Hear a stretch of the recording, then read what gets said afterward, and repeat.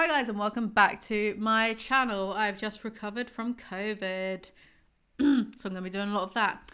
For today's book review, we are looking at a book called Bully by Penelope Douglas.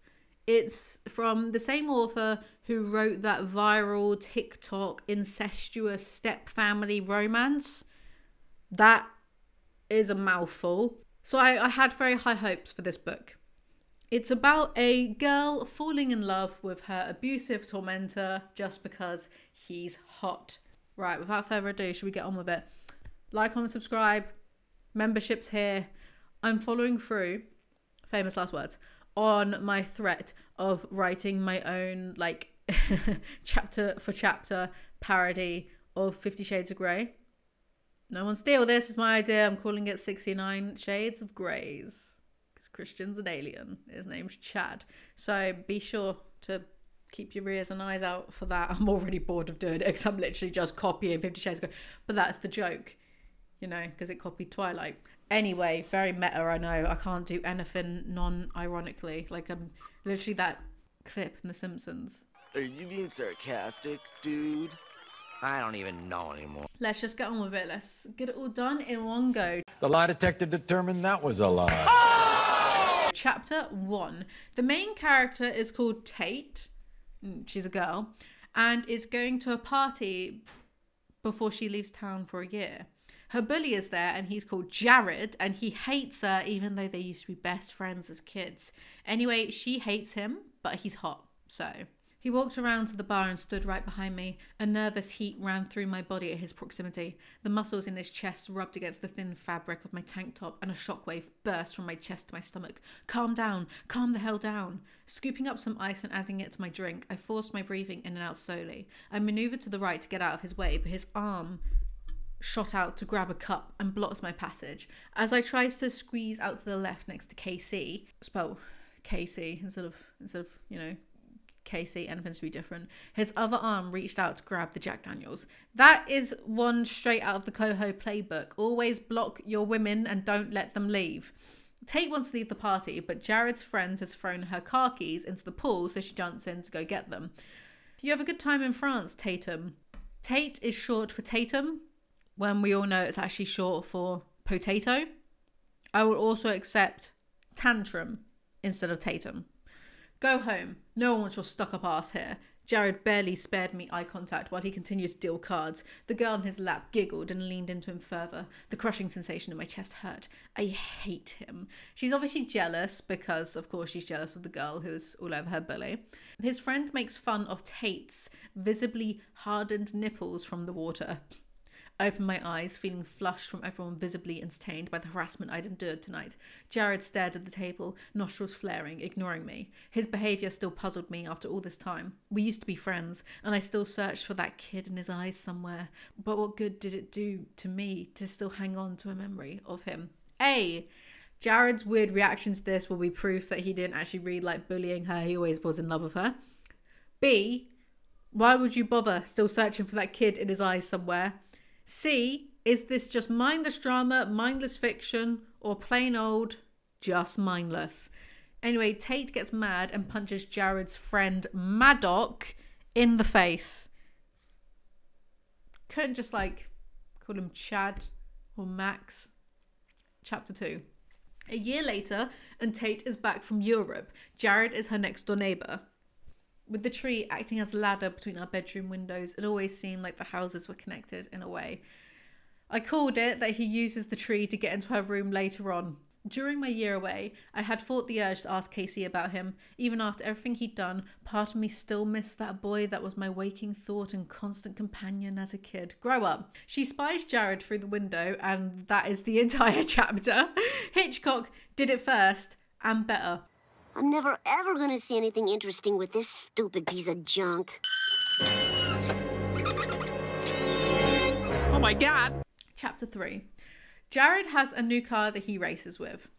Tate's friend Casey comes over. Casey is the worst, by the way, because you look great. I have no idea what happened between the two of you, but he won't be able to ignore you. No rumor or prank will keep the guys away, and Jared will probably be sulking that he treated you so badly. Casey wiggled her eyebrows. Ah yes, plain girls only have worth once they become attractive. I know that trope well. Casey grabbed my hand. No worries, babe. This shit has to come to a head eventually. After all, we graduate in 9 months. What are you talking about? I'm talking about the foreplay between you and Jared. Casey chirped straight-faced as she hopped off the bed and into my closet. It can't go on forever, she called out. Foreplay? The MC's best friend just thinks his bullying is a form of endearment to her, even though it socially isolated her from everyone else and it makes her panic whenever she goes outside. And when she went to the party, there's lots that I did include because I was just trying to get through this. When she goes to the party, she has these lifelines to make sure that she can just get out of any given situation and escape in case Jared bullies her.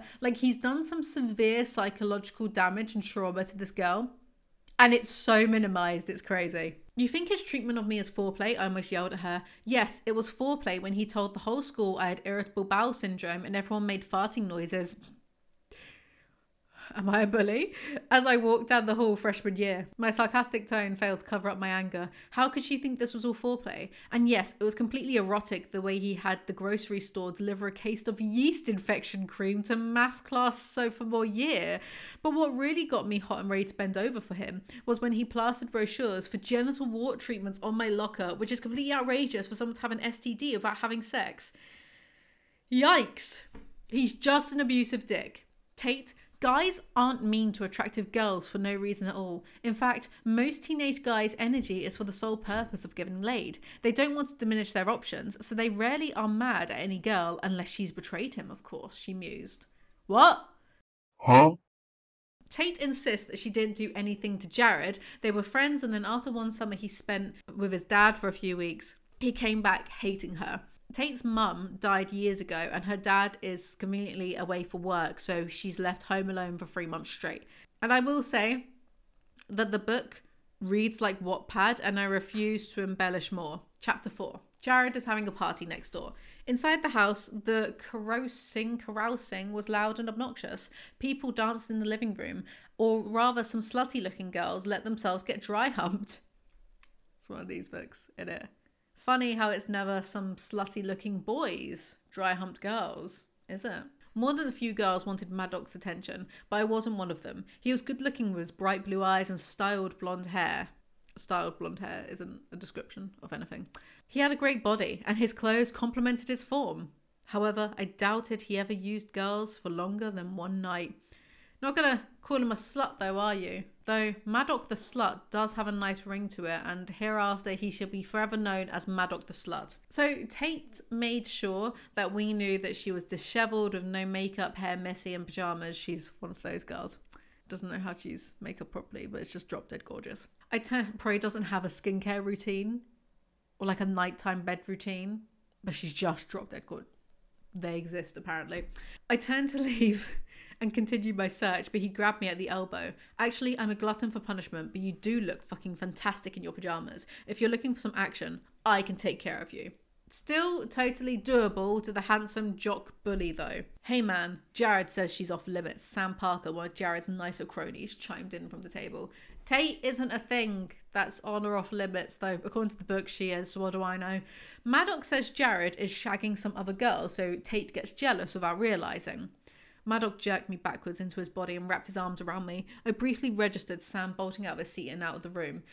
My body twisted and my muscles tensed, but I held off on any serious struggling for the time being. I wanted to see Jared, and hopefully that's where Sam went. If I could get out of here without major drama, I'd prefer it that way. I would argue that the drama is currently happening, but also, you smell good, he whispered. Keep fighting me, Tate. It turns me on. His snort was followed by his tongue darting out and licking my earlobe before grabbing it between his teeth. By the way, they become friends at the end. Tate grabs Maddox's crotch and squeezes him until he lets go. Maddox raises an eyebrow. You're probably still a virgin, aren't you? He took me off guard. Guys sure wanted to fuck you, but Jared and I took care of that. What the hell is it between you and Jared anyway? I mean, when I first met him... Get ready for the exposition dump. And he wrangled me into sabotaging all your dates freshman year. I assumed it was because he had a thing for you, like he was jealous or something. But then after a while, it was pretty clear he wasn't pursuing you for some reason. What did you do to him? Maddox looked at me accusingly, cocking his head to the side. It's so predictable, but also so blah. We haven't spent enough time with Jared being a bully to be that invested in any of this. Think, Maddox goaded with a cocky smirk. You're gorgeous, and speaking for myself, I'd have screwed you every which way by now. A lot of guys would have. If not for Jared, please. It's simple.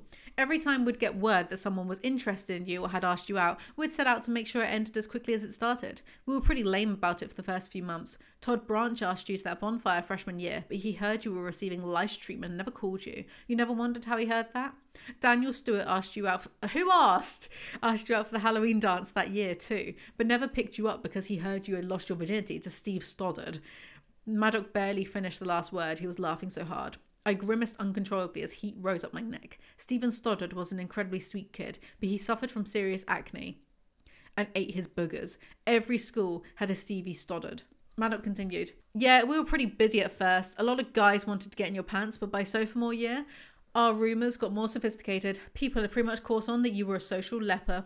Things got easier for me and Jared. Finally. I can't wait for all of that to be justified. And it is. Jared appears. Even when my resentment towards Jared, I couldn't look away from the way his muscles in his smooth chest stretched with his arms. My body involuntarily reacted as heat gathered below my belly and steam moved up my neck. I'd been in France for a year, and seeing him again up close sent my stomach into a double back handspring.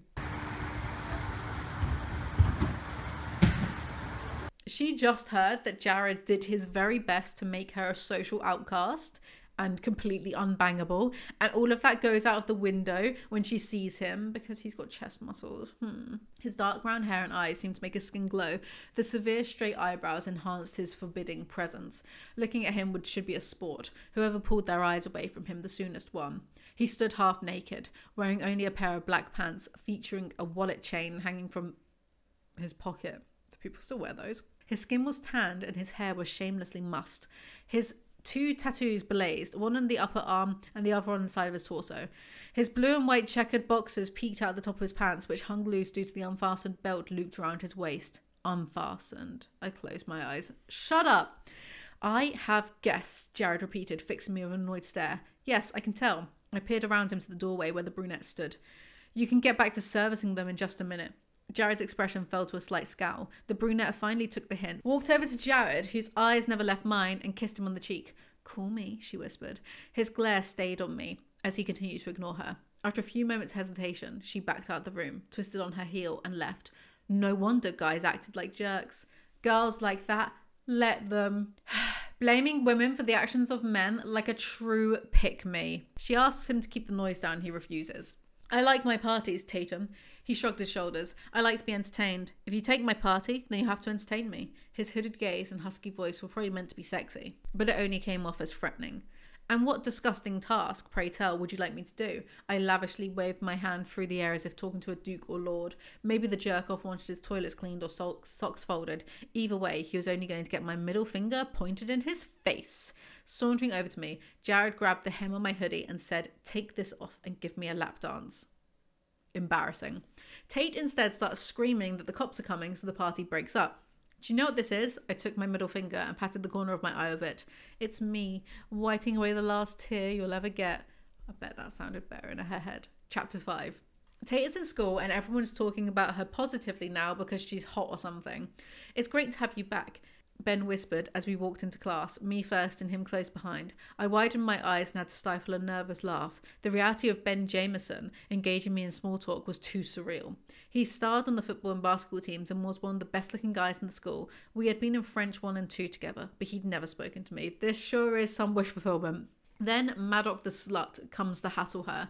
Tate, I know you can hear me. In fact, I know every part of you is very aware of me right now. Maddox ran the knuckles of his left hand down my arm. I sucked in a breath and my body jerked to his touch. You've got goosebumps. You see? He toyed with me.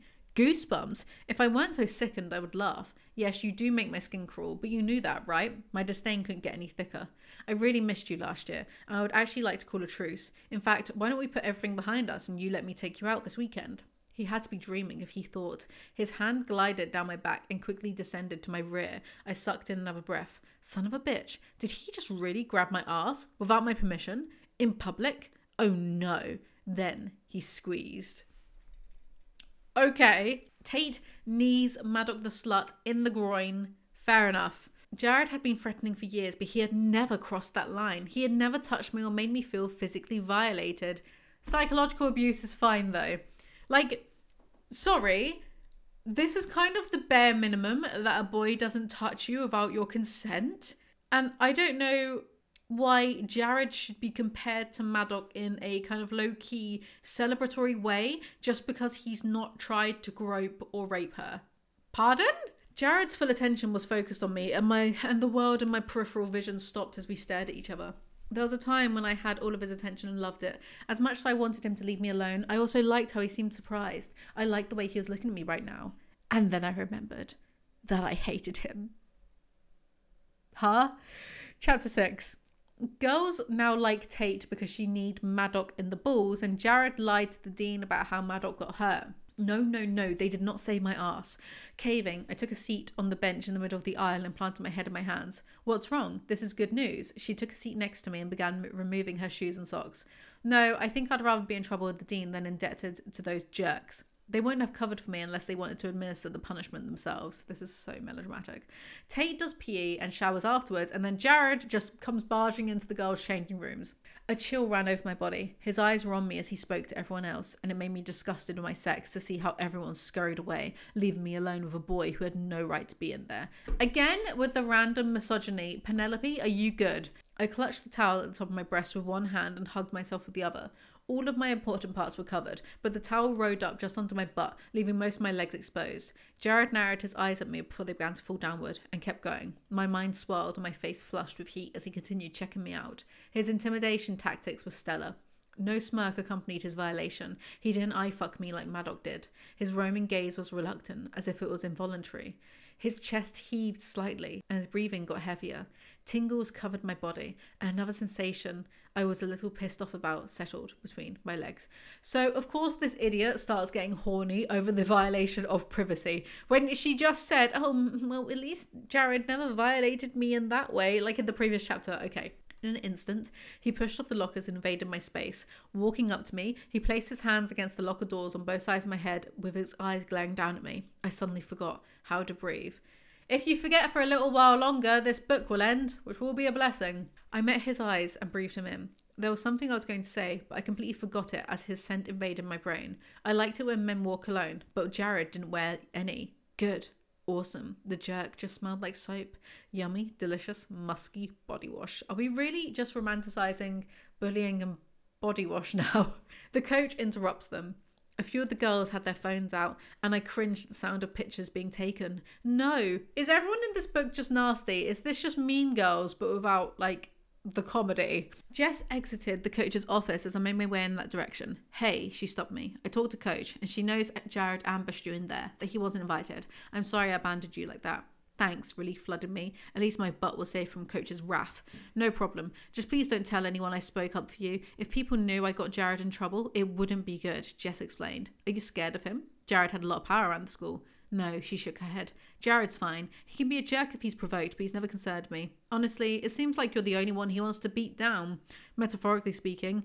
Yeah, he's fine. It's okay that he abuses and outcasts Tate. As long as he doesn't actually hit her, who cares? Chapter 7.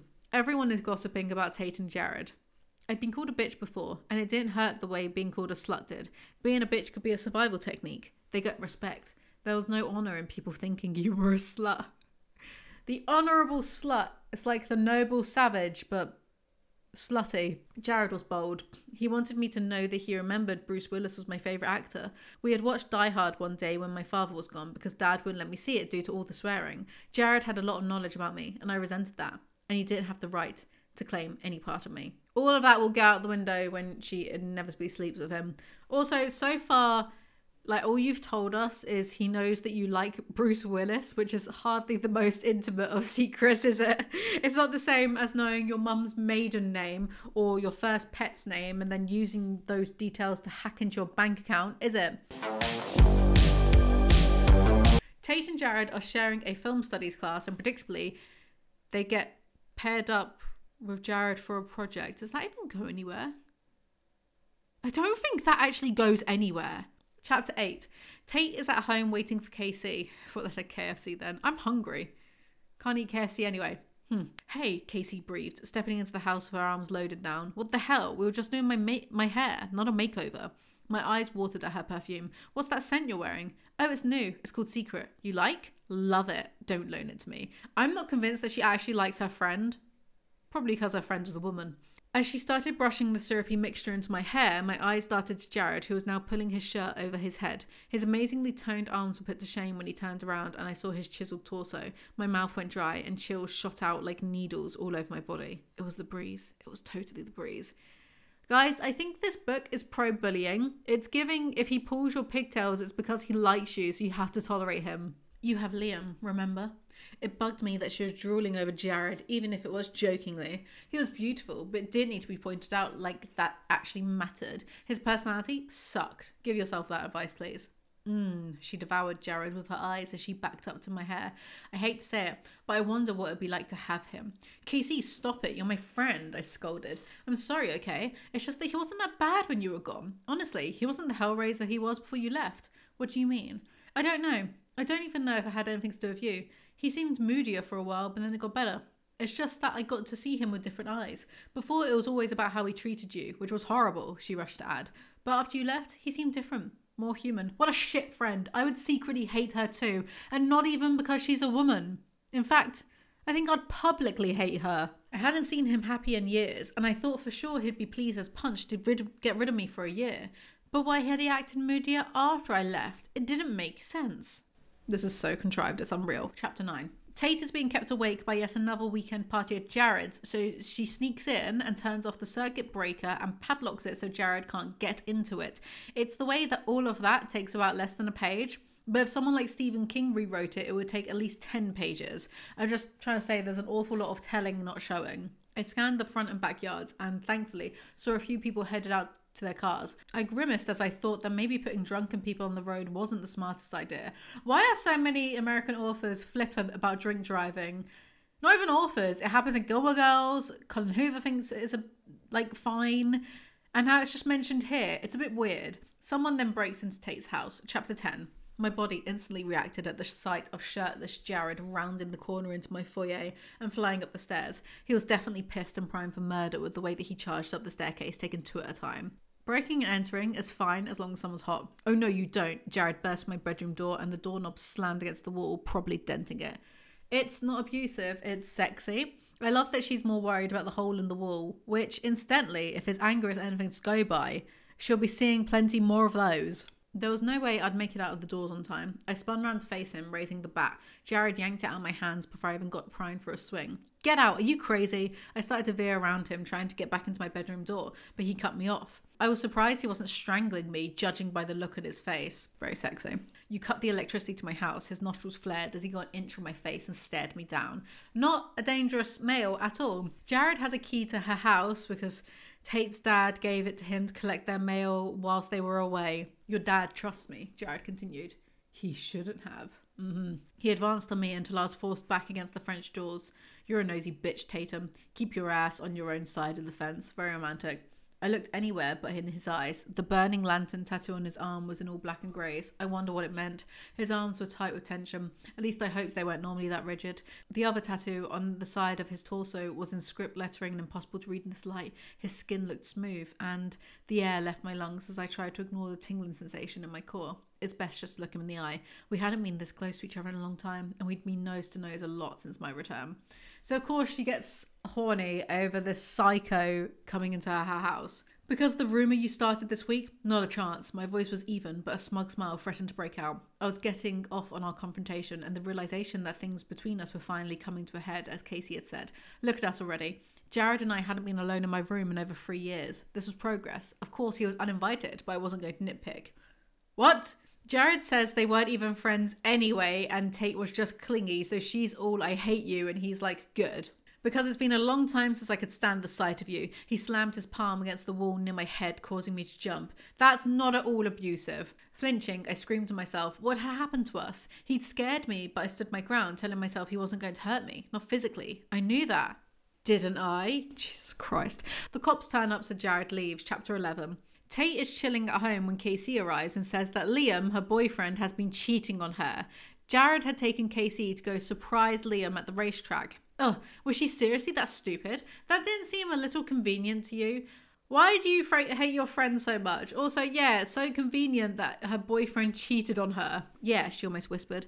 I'd gotten out of Jared's car. He picked me up since you can only enter by invitation, and we circulated looking for Liam.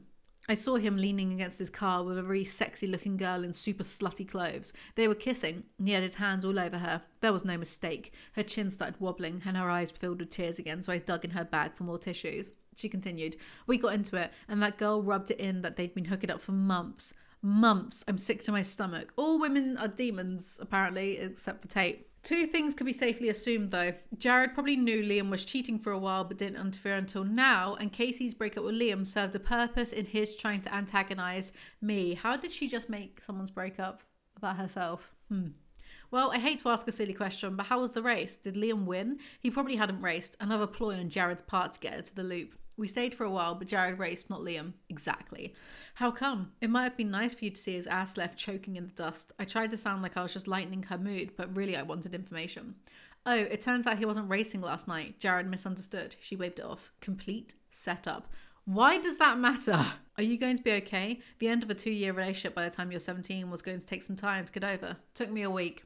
After Casey leaves, Tate hears Jared's dog, Madman, who she also loves. I found a small hole to peer, Snoop, through.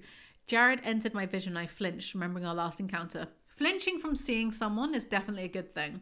As my heart tugged at the rare scene of Jared actually looking human, my eyes snapped to his naked back and the faded scars marring his skin. Funny I didn't see the other night when he was shirtless in my room, but the light was so dim I guess I just missed it.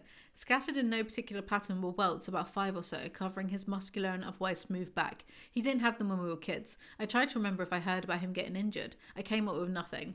So he clearly went through something traumatic and then decided to bully Tate as an outlet, and this trauma will miraculously absolve Jared of all of his crimes once revealed. That's basically what happened. This week's book review is brought to you by the letter F for formulaic. Son of a bitch. Why did it always take me a second or two to remember why I hated him? His shiny brown hair was a mess. I loved that. His chocolate eyes glowed with confidence and mischief. I loved that. His toned arms and chest just made me wonder what his skin felt like. I loved that. He made me forget how awful he was. I hated that. Also, Jared's mum is an alcoholic, currently sober, for whatever relevance that will be later on. Chapter 12. So why haven't I seen you in the 2 weeks I've been home? I asked Catherine after we discussed my trip and plans for senior year. She poured more coffee for herself. Well, I met someone... Oh yeah, this is Jared's mum who invites her in. She poured some more coffee for herself. Well, I met someone a few months ago and I stay with him a lot. I raised my eyebrows in surprise, and she must have seen it. She shook her head and gave me a contrite smile. I guess it sounds bad, she offered, me leaving Jared alone so much. Between my job, his school and job, and then all of the things he's involved in, we just don't run into each other a lot. I figure he's happier on his own more. And well, great parenting. Since I'd lived on this street 8 years now, Jared's mum had had a drinking problem. Most of the time she'd been functional, able to go to work and handle Jared. After he came back from visiting his dad that summer 3 years ago, he'd changed, and Jared's mum had sought escaping the bottle more often. Nothing traumatic to see here, folks. Some adults might see her reasoning as logical, since Jared was almost an adult, but I let my judgment form. As much as I liked her, I blamed her for a lot of Jared's unhappiness growing up. I didn't know the whole story, but I'd heard enough to figure out that Jared's father wasn't a good man.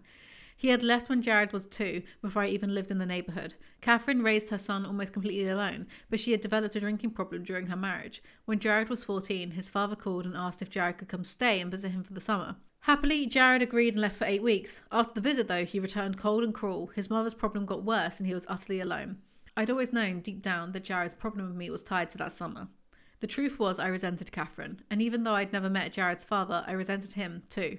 I would take responsibility if I'd hurt Jared, but I had no idea what I could have done to deserve his hatred. His parents, on the other hand, had clearly abandoned him. Yes, the mother who raised Jared completely alone abandoned him. The next day, Casey tells Tate that Jared has been texting her. He wanted to make sure I was okay. See, he is not all bad. This person really isn't a good friend if one text is enough to wipe away years of abuse. Oh, not much.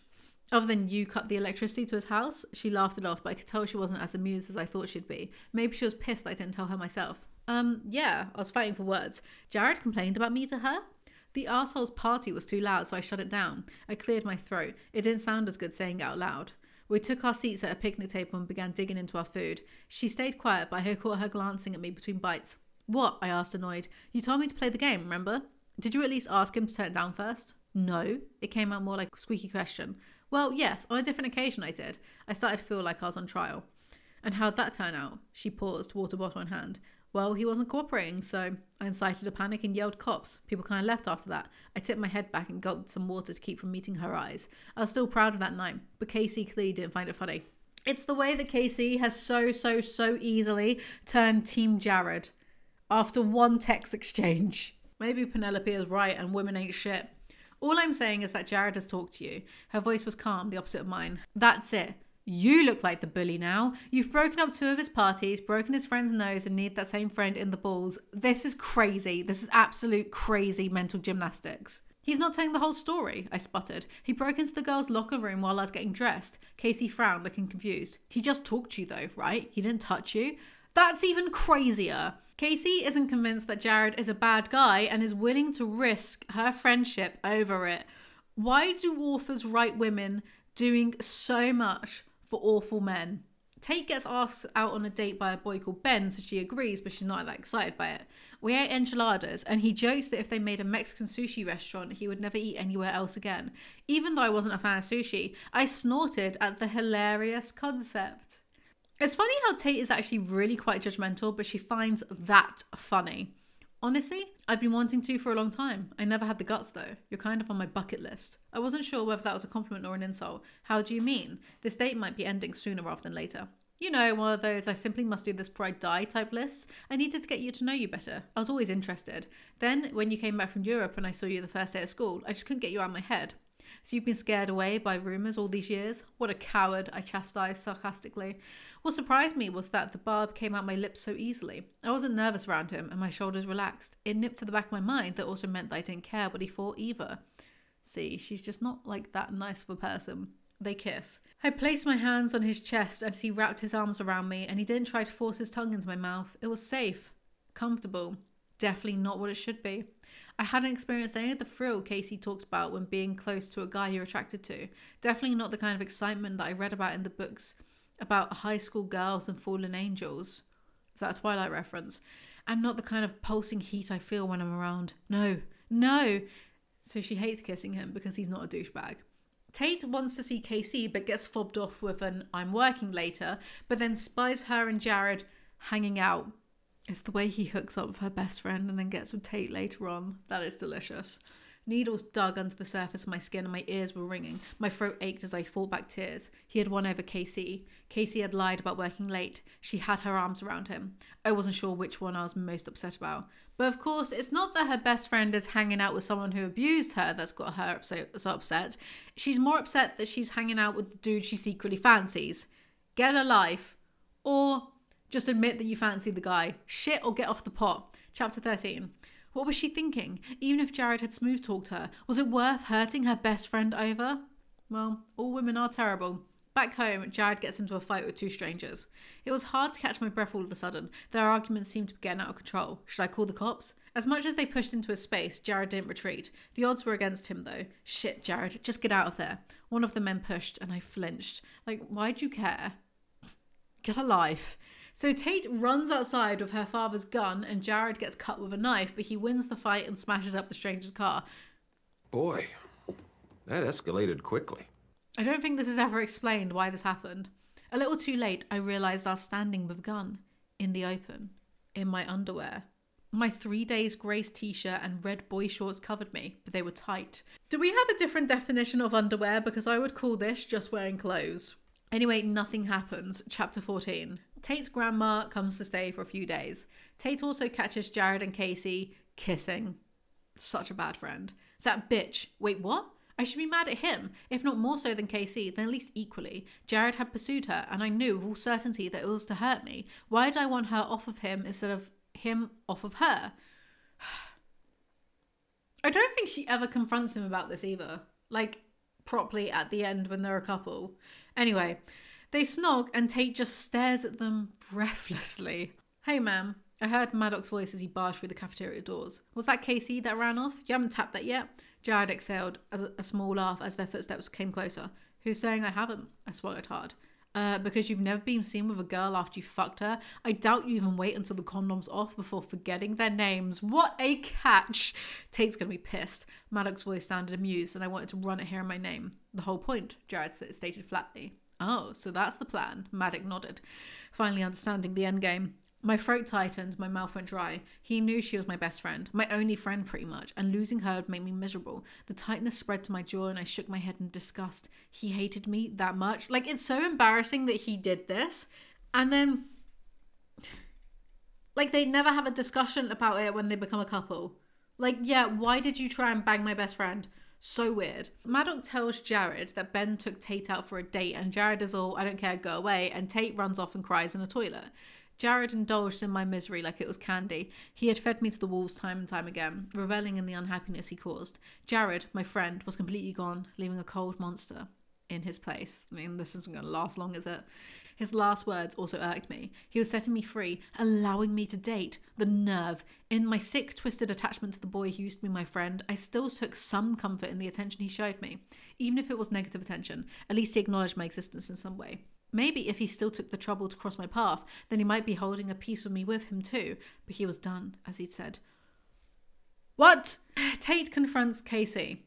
Tell me what? That you're screwing the guy that hurts me? That you two are laughing behind my back? My voice cracked, but I was grateful that I hadn't started yelling. It's not like that. I knew she didn't want to hurt me, but I couldn't just listen to it. There was no excuse. The heat of anger clouded my reason. I was mad, and I wanted her to feel as mad as me. This is how bullies are made.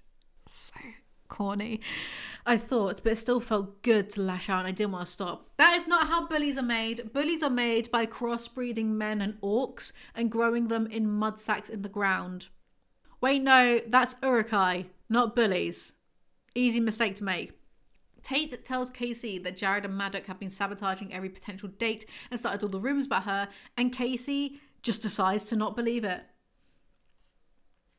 Jared's pleasure would come from me starting a fight with my best friend over my hatred of him or her involvement with him. The painful lump in my throat got bigger. I wanted to calm down and fix this, but it took every ounce of reason I had to not walk away. She'd betrayed me, but she'd also stuck with me through everything. I owed it to her to not run away at the first sign of trouble. You absolute fucking pushover. Pathetic. Pathetic!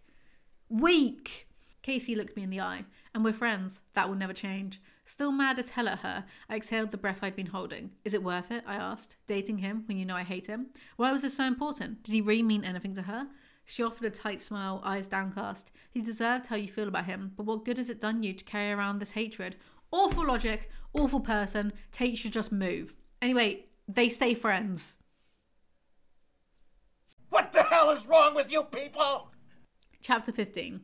Tate gets asked out by yet another boy because she's so hot, doesn't even realise that. I don't get you. Nope. As I said, too stupid. You give it to Trent in the locker room last week and then you let Jameson take you out. You probably gave it up for him too. He leaned in further and ran his hand up my arm. Why is every boy in this book the worst? It is cartoon levels of villainry. Jared then threatens the boy. As usual, Jared gave the impression that he could take on an army all by himself. This is very alpha male coded and I don't find it attractive, but who cares what I think? I don't even care what I think. I let out a bitter sigh. How dare he try to troubleshoot a problem he created? They all, at one time or another, had thought I was a slut because of him. Isn't this what he wanted? Isn't me being harassed and uncomfortable the goal of his bullying? Sick of his torment and games, I forced down the urge in my twitching fist to hit them. Stow your twitching palm, Mr. Gray. Ugh! It was then that I realised I wanted to hurt Jared. Really hurt him. I hate you. My emotions fell into a relaxed lividness. Don't do me any favours, I bit out, meeting his eyes. The satisfaction of hurting him for once would feel fucking great. You're a miserable piece of shit, Jared. But then, I guess I'd be miserable too, if my parents hated me. Your dad left you and your mum avoided you, but who can blame them, right? Jared flinched and I immediately felt my insides shake. What was I doing? This wasn't me. Bile rose in my throat. What did I just say to him? I waited for the satisfaction to come, But it never did. She is such a spineless flip-flopper. He remained silent, his eyes narrowed on me with a hint, rage and despair. Proofreading. Don't exist. There was no way I could erase what I'd just done to him. Even though he had his emotions, I'd seen the cringe. Yeah, I could read the cringe. This is how bullies are made. Yes. And I don't like this theme that reacting to people abusing you also makes you a bully. It's not like Tate is taking out her frustrations on some random dork. She's taking it out on the guy that is vile to her, and I see nothing morally or ethically wrong with that. For class, she pairs up with Ben and they have to share a favourite memory of each other. Which, what kind of class is this? Like, how old are they? Are they like in reception or something? Tate's favourite memory is she was too scared to visit her mum's grave at a cemetery, so Jared packed a picnic and took her there, and this all contrived to make us think, oh, Jared's a good guy. Why is Tate being so mean to him? Huh. Share a favourite memory of each other. They're all 17. This is not a real class. Liam meets up with Tate and tells her that he's been trying to see Casey, but Casey ignores him, and Tate is all, OMG, Casey said Liam wasn't intending to contact her. She's not honest anymore. Like, duh. Didn't you realise that in the last chapter? Anyway, here's the thing. Random PSA. Enjoy dark romance. Enjoy whatever the hell this is. I don't care. But do not be lying on Reddit saying this stuff is well written. Because it's just not. Colleen Hoover, not well written. This, not well written. Do you know what I've been listening to? Okay, I've been rereading Crime and Punishment. Because, my God, I love a 19th century Russian author. They're so melodramatic, and for what? Like, on the first page it says something like the streets were filthy with people's wretched misery. Like, are you okay, Dostoevsky? Do you need a hug? Probably. And I've been listening to the audiobook of Lord of the Rings, narrated by Andy Serkis. Wow, there's a lot of singing. Kind of forgot that when I read it all those years ago, huh? But when you go from like reading this like bad Wattpad stuff and then listening to, I don't know, actual good literature, it's the comparison is crazy. The difference is stark. Yeah, enjoy it though. Enjoy this, but don't be lying saying that, oh, well, it's like good storytelling. It's not. Why did you cheat? Running his hands through his dark hair, he leaned back against the truck. Because I could. Kind of love that for him, not gonna lie. Bold statement. It's a bold strategy, Cotton. Let's see if it pays off for him. Apparently, no, not apparently. At the end, they do get back together, FYI, Casey and Liam. So, have a nice life, Casey, with someone knowing that they will cheat on you just because they can. Do you know what? That's her karma for getting with Jared. Liam, I need to go home. I'll tell Casey that you'd like to talk to her, but I can't be on your side about this. If you deserve it, she'll forgive you. Personally, I wasn't sure if I'd ever forgive him if I were her. I'm sorry, I didn't mean to wrang you into this. Yes, you did, I joked reluctantly. At heart, I didn't believe Liam was a bad guy. He messed up though, and I wasn't sure if it was worth the risk to forgive him. Cheating on someone for months is not a single mistake. I don't know who needs to hear that, but it's true. Chapter 16. Tate sees her grandma. And I selfishly needed her to remind me that I was a good person. After what I'd said to Jared today, I didn't even want to face myself in the mirror. Get a life, God. Try being in England. Oh my God. My new favourite thing is these TikTokers. What are their names? Like Marley and Archie. I don't know. They do this series of like interactions in the UK. And it's just my new favourite thing.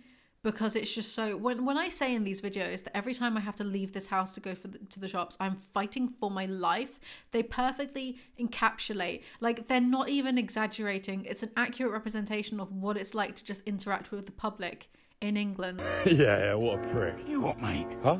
What the fuck did you just call me? I was just talking to my friend. Yeah, and I'm not about to do something despicable. What is wrong with you? It's the way that like, oh, she thinks she's so edgy and so mean for saying your parents hated you. She wouldn't last 5 seconds in England. I'll walk out the door and a random stranger would tell me that my parents hate me. And do you know what? I'm not going to pretend I'm any better. The moment I see someone acting up in public, being an attention seeker, I'm thinking, my God, your parents hate you, don't they? Anyway. Like, what's so funny about that TikTok series is it's hilarious because like it's the English urge to be half of those people that they're making fun of. It's the way the defense mechanism kicks in if anyone approaches you in England, for you to just turn and start snarling like a Rottweiler. I'm not unhinged. Anyway, already feeling a bit lighter, I bounced off my chair to help out with dinner. My grandma put together a salad, pasta, and sauteed mushrooms. I made my mouth-watering garlic bread, which was about the only thing I actually baked in the oven. The rest of my diet usually included whatever could be cooked in the microwave. She set the table up in the back patio, and I put on some ambient music, which was common ground for both of us. Well written, my ass. This is just, I did this, then this, then this, the novel. This is what I mean by, like, Wattpad tier. Like, bad Wattpad tier. And this is the first time that she's mentioned her garlic bread, my mouth-watering garlic bread. But the way that it's written kind of insinuates that we should be familiar with it, but it's the first we've heard of it. And there's no other description. We have no idea what makes it so mouth-watering. Does she make a garlic confit and use that? Does she use 50 bulbs of garlic? Fresh herbs? Homemade butter? No clue. We just have to take her word for it. Anyway, Penelope Douglas has written almost 50 books. I can completely see how. Her grandma reminisces about how Jared and Tate obviously liked each other as kids. Of course, I had no idea how my grandma knew about that. From as early as our friendship as I can remember, Jared would climb through the tree between our bedrooms and sneak through my French doors. When I'm right, I'm right. Have you ever talked to him like I suggested? She inquired before starting her salad. Grandma, don't even care to try. We were friends once. Now we're not. My heart's not breaking over it. I lied. Tate, I know it hurts. He's been an arse to you. Really? I couldn't care less. And even if it did hurt, I certainly wouldn't let him see it. He's done horrible things to me, and if my tears are what he needs to get off, then he can suffer. He doesn't deserve my attention. My grandma put her fork down, uneaten salad, dipping into the pasta. Tatum, that's your mother talking. My eyes darted up to her, shocked by her annoyed tone. Honey, I loved your mum. We all did. I know she meant well, trying to teach you to be strong, since she knew she wouldn't be here to guide you through tough times. But honey, letting yourself be vulnerable isn't always a weakness. Sometimes it can be a conscious decision to draw the other person out. It's okay to be vulnerable with your friends, but in real life, if you show vulnerability to people who are mean to you, they are going to use it against you. It's ironic this is said at a school, because Penelope, did you not go to school? FYI, it's also why you should not visibly cry online if you're receiving hate. Makes things worse. It's like blood to sharks in the water, you know? Yes, you do, my grandma stated flatly. I know how your mother's death affected you. I know you wanted to be a doctor so you can help people that are hurting the way she was with cancer. I know you take her advice to heart and think everything will be better once you go off to college, but Jared's faults aren't the only ones hurting you. Throwing my fork back down on the plate, I wiped the thin layer of sweat off my brow. How did this get turned around on me? Now wait a minute. I'm getting pretty tired of everyone being on his side. He walked away from me. Huffing back into my chair, I crossed my arms over my chest. And you let him, Tate. What the hell, Grandma? You're going in a home. Anyway, Grandma is way too involved in Tate's business and needs to mind her own. Early morning, and Tate decides to go tree climbing and spies Casey leaving Jared's house. Absolutely not. Why would you later on want to get with someone when you know your best friend has sucked their dick is beyond me? Is this made in Chelsea? Then Jared spots her in the tree and reminds her sitting in a tree during a thunderstorm isn't smart. Tatum? His voice sounded soft and gentle, and I instantly felt warm all over. But then he spoke again. I wouldn't care if you were alive or dead. Don't remember asking, but sure. Chapter 17. After my disgusting behaviour in class yesterday and the way I'd gotten sidetracked from my goals, I decided to go up the tough girl act. His game was too hard and I was turning into a person I didn't like. This is what I mean. It's the way that she would not survive 5 seconds in England if she thought that like that but was bad. Her saying that to him. Like, that's a greeting over here. Your parents hate you. Die. It's like that. That clip of Doctor Who where it's like ringing up GP receptionists being like, kill yourself, rid the world of your filth. That's just what, like, that's what it's like ringing the GP. That's what it's like going outside. It's just what it's like in England, all right? Ben invites Tate out, but she refuses. Hannah the bitch. Any relation to Maddock the slut? Walked by us with her crew and they threw Ben some sultry looks of "you didn't even need to buy me dinner" variety. Their antics were so transparent, flipping your hair and biting your bottom lip. Really? Who does that? Okay. Shut up. I guess I should be delighted that a guy like Ben wanted to date me. Hannah, and probably most of the other girls in the school, would be grateful to have his attention. Pick me. Her jerked his thumb towards the cafeteria. Proofreading, anyone? Guys, I'm sitting right here. Talk to me, morons. I barked sarcastically at the both of them. Can you bark sarcastically? Mine boggles. Tate doesn't want to go to the race as she will be forced to spend time with Jared and Casey. I know what that means. Casey picked up her phone and started scrolling, clearly pissed. She's pissed at me? Screw that. Casey. My mood turned as black as my fingernails. Oh yeah, there's lots of references to like emo bands in this. I think like Tate's different because she's meant to be a bit of an emo, even though she's never described as such beyond that, but whatever. I'm gatekeeping emo from these MCs. I said I would try. Jesus. I'm just saying, her eyes never leaving her phone, that I think if it weren't for Jared, then you would go. You have to try, Tate. He said he wouldn't have a problem with you being there. Is this the shittest best friend I've ever read or what? Casey's voice broke my trance. So if Jared's a dickhead, then what am I for seeing him? A self-centered bitch for even asking that question? Tate is like, he's just using you to get to me, and Casey gets offended by the obvious and storms off. She spat out her words before leaving, and I let her leave because I understood her disappointment. Right now, I didn't even like myself. This is how bullies are made. My dad always told me that I could say what I needed to say as long as I said it nicely, and fuck me for snarling out my words like a 5-year-old. You know many 5-year-olds that snarl? So, Jared and Maddock, right, let me get this straight, are allowed to bully Tate to the point of her leaving the country for an entire year. She goes all the way to Europe. She goes to France. I don't think any of these Yanks could point out France on a map, right? And Casey is allowed to see all of this, but still be hooking up with Jared in spite of her best friend hurting. But we're meant to think that Tate is the bad one for expressing her displeasure. BFFR.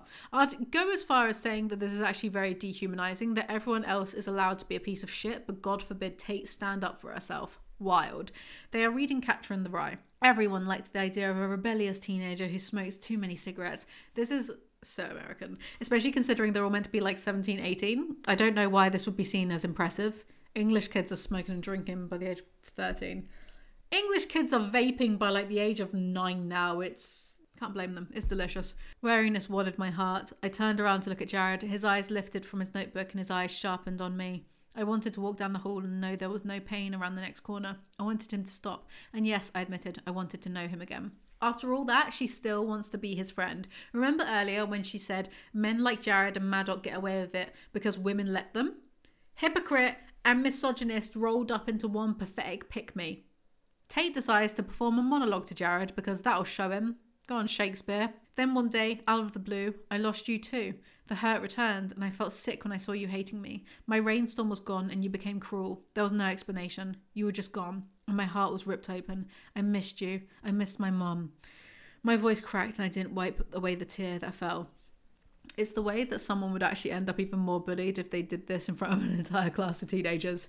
Everything still hurts, but I know none of it is my fault. There are a lot of words that I could use to describe you, but the only one that includes sad, angry, miserable, and pitiful is coward. In a year, I'll be gone, and you'll be nothing but some washout whose height of existence was in high school. My eyes were still on Jared, and my voice got strong again. The ache in my face from trying to hold back tears eased. You were my tempest, my thundercloud, my tree in a downpour. I loved all of those things, and I loved you. But now, you're a fucking drought.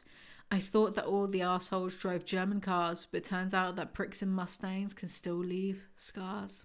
Wow, it's like a pound shop, 10 things I hate about you. Looking around the class, I noticed everyone leaned in and quiet. One girl was tearing up, and then everyone claps and cheers. Kill me. This is enough to free Tate from Jared's clutches or something. People I'd never spoken to patted me on the back and offered me compliments. Jared drifted out of class like the fuse on a stick of dynamite. Only this time I was free from the explosion. I let him go, not even sparing any effort to make it look like I didn't care. I'd bared my soul up there, and now the ball was in his court. If you're truly free of someone, then there is no ball, and there is no court. You should be indifferent to them. She leaves hand in hand with Ben, the bloke that, she's stringing along. Jared. He turned around but didn't reply. I noticed that the whites of his eyes were red, hands tucked into the front pocket of his black hoodie. He was breathing like he'd just run a mile. Other than that, there was no emotion. He didn't look upset or happy. Nothing. what was happening in his head. And would I ever find out? If you're trying to be free of him, why do you care, you dumbass? Chapter 18. The idea of apologising to Casey caused my stomach to roll. She was dating a guy that treated me badly, and it hurt that she could turn a blind eye to that. But I also realised that she and Jared were using each other. In time, probably sooner rather than later, this fling of theirs would be over. As long as she wasn't teaming up with him to treat me like shit, then I'd decided not to give him what he wanted. Truly pathetic behaviour. So she apologises to Casey. It's like a 500 plus IQ move. You acted like a dick, she mumbled. I almost laughed. Well, she was talking to me at least. I know. He has nothing to do with me anymore. If he's what you want, then I can grow up and get over it. Apology accepted. I could hear the smile in her voice. I don't care about Tate as a protagonist anymore because she is so wet. If Casey was a good friend to her, then she wouldn't actively choose to be banging her best friend's bully. They don't actually bang, but the point still stands. What the hell? Now, if I was lucky, I'd only have to endure minimal meetings with Jared. If I was really unlucky, though, he'd make all of Casey's and my outings into threesomes. Is this how bullies are made? I also still felt like slapping my friend a little. But at least I'd let go of my bitterness about Jared. If she wanted to rebound with him, then that was on her. I was tired of making a problem where there wasn't one, and to save myself some stress, I decided to mind my own business. She knew how I felt, and I knew she wouldn't betray my trust. That's all I needed. She has already betrayed your trust, you idiot. Tate hears Madman the dog locked outside in the rain. The last thing I wanted to do was knock on the dickhead's door, but there's no telling what bullshit I'd wake up to if I took Madman home with me. Jared will probably accuse me of trying to steal his pet. Are you for real? The dog is outside in a storm and she cares more about how it would look if she took Madman home for the evening. She's an absolute moron. I would not think twice. The door is unlocked, so she goes into Jared's house to see where everyone is. The house is completely trashed and Jared is out drinking Jack Daniels in his garden. He's moping about something, so Tate apologises to him for saying words. His mum was recovering alcoholic and hard liquor could be dangerous in large quantities. By the looks of the house, he was not in control of his faculties. Snatching the bottle off the table, I walked to the sink and started dumping the contents down the drain. I'm not letting you hurt yourself either. Son of a bitch, Jared heaved at my back and I shook the bottle nervously when I heard his quick footsteps behind me. Bro smashed up his own house in a temper tantrum, a drunk one, and she wants to stick around and play these games. No sense of self-preservation. This is none of your business. Just leave, he growled. His breath fell on my face, smelling of whiskey and rain. That is not pleasant, dude. And his wild eyes made my arms go weak. I almost released the bottle, overwhelmed by the force he used to get it away. As he yanked, my whole body jerked. Well, this is new. The Jared I'd gotten used to walked around calm and collected, but this Jared was desperate and reckless. I should be scared, but for some reason, I was intoxicated with the face-off. I wanted this confrontation with Jared. I hungered for it. Have you never seen the statistics of women getting beaten by drunk men? Because this is just stupid. Get a grip, jerk. He'd obviously lost control and I needed to snap him out of this. I let go of the bottle and slapped him across the face. His head twisted to the side with the impact and my hand stung. I'd never hit Jared, not even when we were kids and playing around. That's one way to do it. Probably not the best idea to slap around a drunk person. Our survey says no, but this ridiculous plot says yes. Stunned and furious, Jared dropped the bottle to the floor, forgotten, and turned his vicious eyes on me. I gasped when he hoisted me off my feet by my waist and slammed me down on the hard edge of the sink. Before I knew it, he had locked my wrists in a hold behind my back and positioned his body between my legs. He pulled me to him, roughly, and I was trapped. My chest rose and fell quickly, desperate for air. Oh God, let me go, I screamed. My body was constricted between his arms in back of me. Huh? My body was constricted between his arms in back of me and his torso in front. Whatever. His grip was tight, enough to keep me still but not enough to hurt. I tried to twist and wriggle my way free, but he only jerked me harder against him and tightened his hold. Jared, let me go. I tried to make my voice sound forceful, but with the struggle my strength had dwindled. That is so romantic. Also, I've humbled myself recently, yeah? Because I've been listening to the Lord of the Rings audiobook narrated by Andy Serkis, aka like an actual actor. And yeah, Audible ain't going to come knocking, are they? They're really not. He puts 110% effort into it. He can do so many different accents. I've got one voice. Monotonous. Even with the liquor on his breath, he smelled incredible. I doubt that. Like some kind of body wash. Whiskey and Rain body wash. Do you think Lynx are missing out on a new fragrance? My thighs were cold where his wet pants rubbed, but the rest of me was on fire. Heat spilled from the pores on my neck. That's another thing as well. I actually have started writing my parody of 50 Shades of Grey, so don't steal my idea. And I've been reading the Smash Love Deception, and my god, it's terrible. So expect that video like within the next few days. But the rest of me was on fire. Heat spilled from the pores on my neck, and a drop of sweat glided between my breasts where my chest touched his. Dizziness fogged my head with the pressure he was putting between my legs. Of course, she gets horny by all of this. Jared whinges that her monologue hurt him. Never mind all the pain he's caused her. No, I didn't get off on it, I answered calmly. I feel nothing. You are nothing to me. He flinched. Don't say that. The heat from his mouth wafted around me. Ugh, hot alcohol breath. As I leaned in, nothing, I repeated, barely a whisper. Now get off. His mouth crashed down on mine, drowning out my protest. They snog until she comes to her senses. He hurt me. He hated me. Jared, stop. My tone was meant to be stronger, but it only sounded desperate. He ignored me. It's great. As he kissed and lightly bit my shoulder while his hand moved underneath my shirt. Jared, I said stop. Putting my hands on his chest, I pushed him away. He stumbled back a few steps, breathing hard and eyeing me like an animal. And then she runs away home, chapter 19. She admits to herself she liked kissing him and then goes on about how hot he is. She goes on a date with Ben, who is trying to work out if the boy from her monologue is Jared, real genius that one, and then they go to the loop place for the race. She sees Casey. We'd made amends, but now I felt uneasy about making out with Jared, and their relationship still bugged me. Casey knew what type of guy Jared was, so I don't care if Jared just cheated on Casey. I don't care. Anyway, they hang out with Jared, and just the sight of him gets Tate horny, and she wishes Ben made her feel that way. His focus was entirely on me, something familiar in his expression. In that moment, the race, Ben, and Casey didn't even exist. A tiny moan barely made it out of my throat as my heart sped up and my stomach flip-flopped. Imagine someone standing there moaning at the sight of literally just some bloke. Chapter 20. Jared races some guy called Roman. The same girl who set off Maddox, the slut, and Liam came to stand in front of the cars, shaking her ass as she walked in front of their headlights. Ready, little miss, look at me, he called. You know, other women don't have to be the enemy, yeah? There are 3 modes of women according to this book. Whores, nuns, and housewives. No other modes exist. As much as I hated to admit it, I was worried. Roman would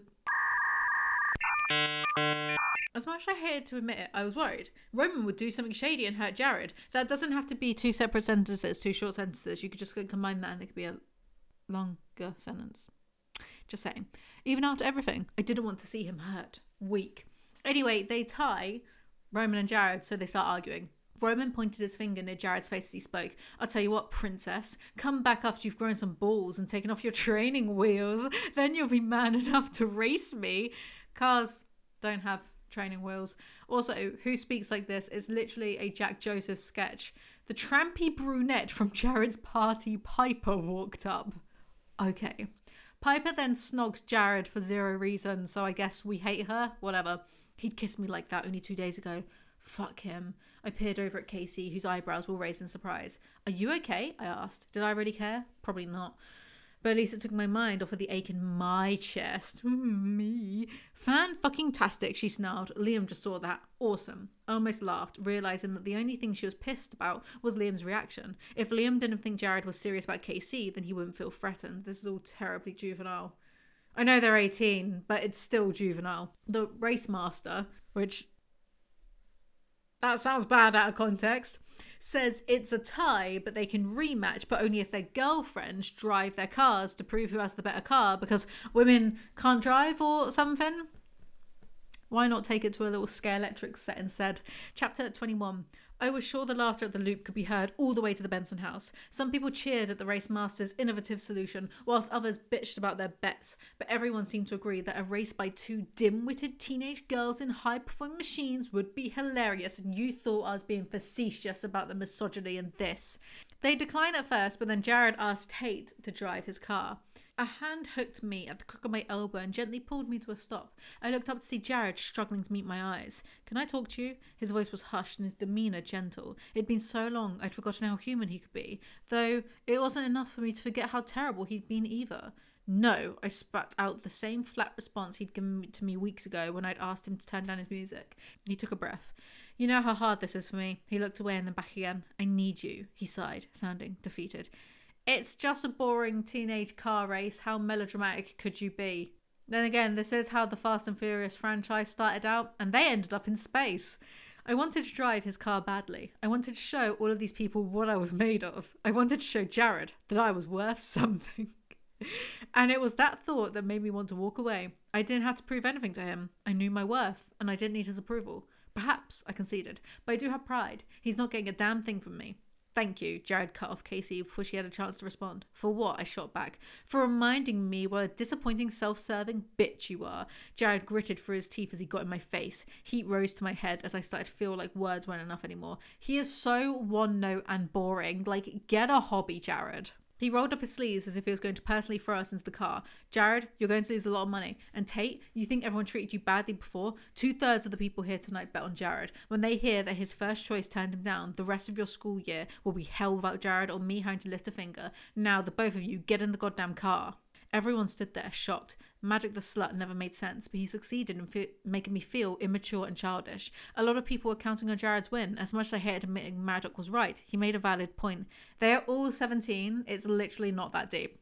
She forces him to say please, which he does, so she agrees to do it. Turning the key, I backed into position as the crowd departed to the sidelines. The vibration through my thighs made my center tingle. Is she getting horny from the car? What episode of My Strange Addiction is this? My name is Nathaniel, I'm 27 years old, and I'm in a serious relationship with my car. Following his order, I glanced over to my left and saw Roman barking orders at his girlfriend while she nodded nervously. Zach walked between the two cars to take up his position up front. Thankfully, it appeared he would send us on our way instead of the slutty jailbait from before. What did that slutty jailbait ever do to you? Tate notices Jared has a necklace from clay and ribbon hanging in his car, and it's a necklace that she made for her mum once and left it at her mum's grave, which Jared took so it wouldn't be stolen, and he uses it as a good luck charm. Jared tuned the iPod to Bullet for My Valentine's Waking the Demon. There's a blast from the past. The race starts. My thighs, dampened with sweat, grated across the seat. Is it body shaming if I ask why she's sweating so much for the first 5 seconds of the race? Sweat shaming? Sweat dripped from my brow. Like, are you okay? Wow! Okay! This is awesome. The easy way the gas propelled the car forward felt like a space shuttle, or so I assumed. I know that Tate has never been in a space shuttle. You don't need to tell me that she's assuming that's what a space shuttle feels like. Next turn is coming. You need to slow down. Yap, yap, yap. Annoying. She's so annoying in this race. Anyway, Tate wins by being reckless or something, and I don't really know what the point was. When I looked over him, he was leaning against his fist with a finger across his lips. What was he trying to hide? A smile? Why is he purposefully trying to be an arsehole all the time? Literally, what is the point? Even with the reveal at the end that, oh, his dad used to abuse him, used to beat him up, not being flippant. It still makes no sense why he's just trying to hide the fact he's smiling. Before he climbed out, he looked over at me again through hooded lids. Thank you, Tate, he whispered. The hair on my neck stood up, my hands shook. He hadn't called me Tate since we were 14. Not since we were friends. Wow. I don't care. Chapter 22. Everyone is happy that Tate won. But I only won because the other girl had no idea how to drive a manual. Why did I say that? I rocked that race, whether or not the twit knew what she was doing. Why do you hate women? Clusters of people stood around the fire or sat on boulders while others circulated. Casey hadn't arrived yet, that I could see, and I assumed she drove with Jared. I stood there, feeling uneasy about my place. I guess I could thank Jared for me being more comfortable around a small group than lots of people. Because of him, I'd never been invited to these things. I shook my head slightly to clear my thoughts. I needed to stop blaming him. It was his fault that I'd been blacklisted in the past, but it wasn't his fault that I'd accepted it. This was on me now. What? Jared appears. You're cold. Jared pulled up beside me. Does KC still have your jacket? I sighed, unsure about what was causing my annoyance this time. Maybe it was because every time Jared was around me, the nerves in my body became Spring's pulsating heat, whereas Ben made me feel like curling up on the couch to watch American Idol. What's so wrong with that? That's just being comfortable around someone, innit? Jared probably never watched TV. Too mundane of an activity. Not watching TV does not make you more interesting. Christian Grey is proof of that. Also, I found it ridiculous that Jared acted concerned about me being cold when earlier this week he said he didn't care whether I lived or died. He'd apologised for nothing, and I couldn't forget that. She does, though. It looked like Casey and Liam were on the road to recovery. He cheated on her non-stop for months, breaking her trust, her faith in people, and risking STDs on her. How is this a victory for anyone but the patriarchy?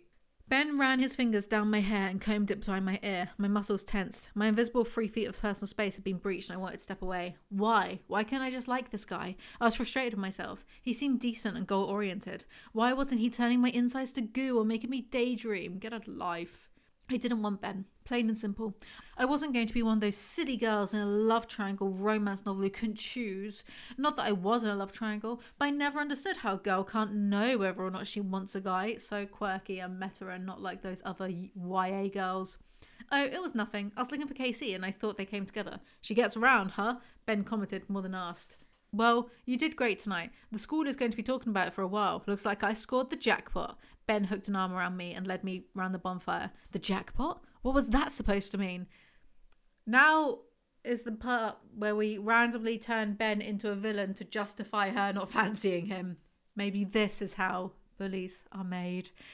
Despite my best hints to Ben that I needed to be home soon, he was on his 4th beer, and I knew he wasn't going to be able to drive. I started to wonder how I'd be getting home. So predictable. While I tried to ignore the vibe of Jared's presence, I found myself unable to keep from looking for him. I'd seen him chatting with his friends, and the last time I looked, Piper had her face buried in his neck. She looked trashy in her short, tight black dress and heels. Unlike Tate, who is effortlessly hot because she's a cool girl. Glancing at my watch, I met Ben on his way back from the keg. Hey, I really need to go now. I have that race tomorrow, I reminded him. Ben's eyebrows raised in surprise. Oh, come on, it's only 11:30. The whining was a shock, and I was definitely turned off. Let's just stay for another half an hour. He tried shoving his beer at me as if getting me drunk was the answer, but he ended up swaying to the side and he had to latch onto my arm for support. I can take care of myself, Tate, Ben asserted. If you want to leave now, then you'll have to find another ride. If you want to leave with me, I'll be ready in a while. So Ben ditches her.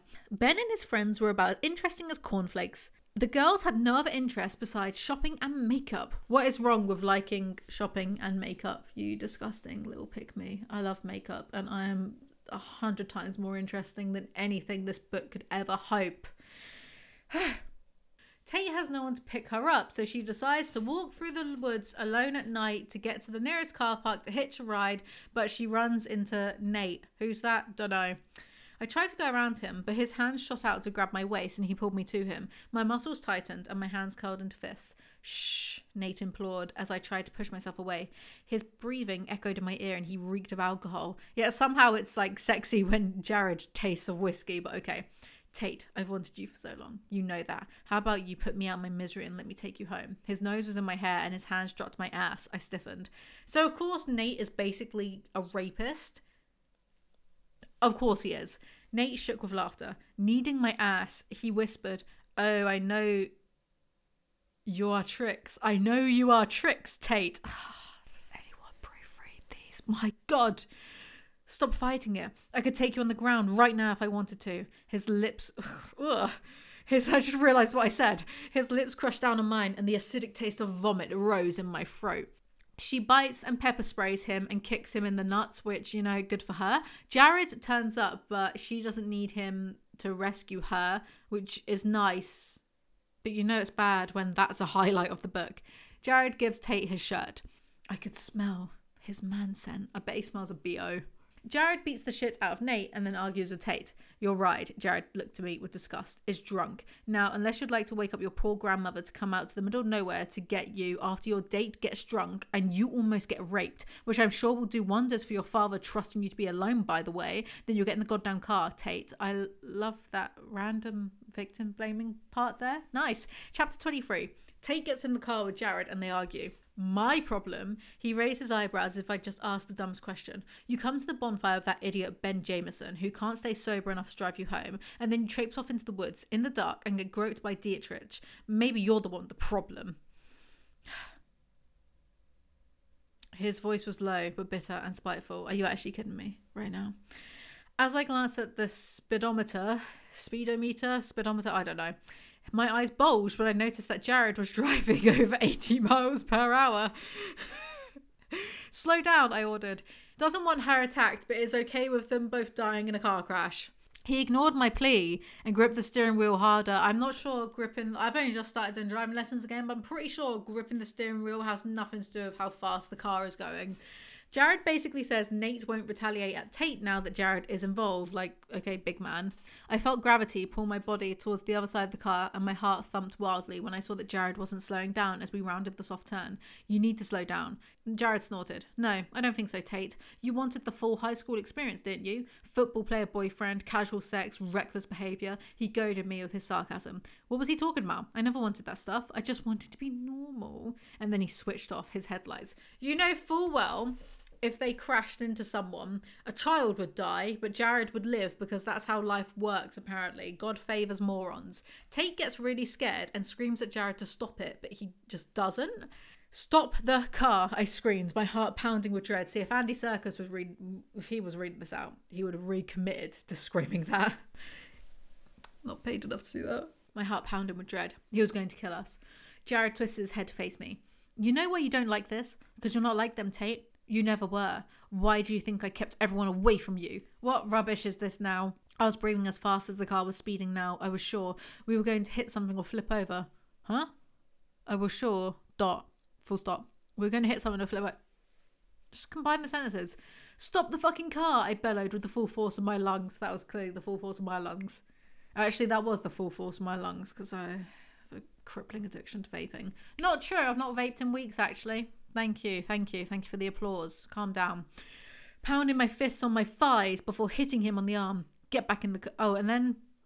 Right, so she has to, like, scream at him. She's so scared. And then... I kind of skipped ahead. And then the car... He does stop and she gets out of the car. Get back in the car. Jared's teeth were bared as he growled. Why? Is he like a wolf or a lion or something? On all levels except physical, I am a wolf. You could have killed us. My throat tightened and I noticed his furious eyes graze over my ripped shirt that had poked out of my button down I was still wearing. Get back in the damn car. He slammed his palm down on the roof, his eyes on fire. Why? I asked, tears threatening. Because you need to go home. He spat out like duh. Lovely. All of that is lovely. Tate then steals his keys and starts throwing them one by one until Jared gives her an answer on why he keeps people away from her. Now talk. Why do you hate me? Hate you? Jared breathed heavily and shook his head. I never hated you. Didn't he just say he didn't care if she dies? He said he spread rumours about her to the boys because he was jealous that they wanted to date her. You're doing fine so far. I want to know why all of this started in the first place. Why did you want to hurt me? The pranks? The blacklisting from parties? This wasn't about other guys. What was your problem with me? I accused him. His cheeks puffed out as he sighed. Because you were there. Because I couldn't hurt who I wanted to hurt. So I hurt you. Tate, I had a shitty summer with my dad that year. His voice sounded closer. When I came back, I wasn't the same kid. Not even close. I wanted to hate everybody. But with you, I still needed you in a way. I needed you to not forget me. Doesn't make any sense. Jared's voice never cracked, but I could tell there was remorse in his tone. Go to therapy, you big freak. She says, so you bullied me for no reason. And he says, I loved you the first moment I saw you. Like, okay, dude, cheers, good one. When you recited your monologue this week, he drifted off with a sigh. I knew then that I'd really gotten to you, and instead of feeling any satisfaction, I was angry with myself. But I wanted to hate you all these years. I wanted to hate someone, but I didn't want to hurt you. And I didn't really realise that until the monologue. So he was mean to her for years, just because he could be, because he felt like it, but he didn't actually want to hurt her. And this is the bloke so many people are swooning over on Goodreads. Behave. You don't want to talk anymore? I spit out, not quite believing what I heard. Well, I do. And I twisted around to launch another key in the air, but Jared's arms darted out and circled around my body, trapping me from behind. Male love interest or pro wrestler? ¿Por qué no dos? ¿Por qué no los dos? He let go of me and I stepped forward before turning to face him. You don't hate me, he asserted. If you did, you wouldn't be this upset. The next thing I knew, my feet were being swept off the ground and I was upside down. He is a pro wrestler. Jared had tossed me over his shoulder and all the air left my body as his shoulder bone dug into my stomach. Put me down. The heat of anger was like a blazing fire covering my skin. I kicked my feet and punched his back, but he simply held me tightly by the backs of my knees. As if following orders, Jared swung me back upright where I landed in a sitting position on the hood of his car. It was still warm under my thighs from when I had been driving, but the heat was not a welcoming comfort, since I was already burning with fury.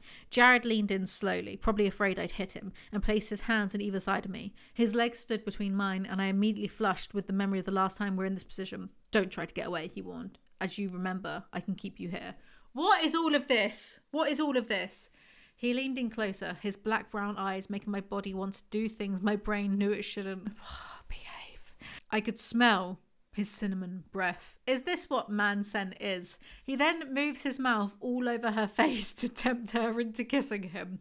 "I want to touch you." His words were against my lips now. "I want to feel what's mine, what's always been mine." Oh, sweet Jesus. Those words shouldn't tell me on, but holy hell, they did. Anyway, she doesn't give in to him, even with the old cinnamon breath. Chapter 24. My eyes flutter open with the sudden chill. I'm in bed, but a draft caresses my body. Are my French doors open? Why is this like when Mr. Smithers dreams of Mr. Burns flying through the window?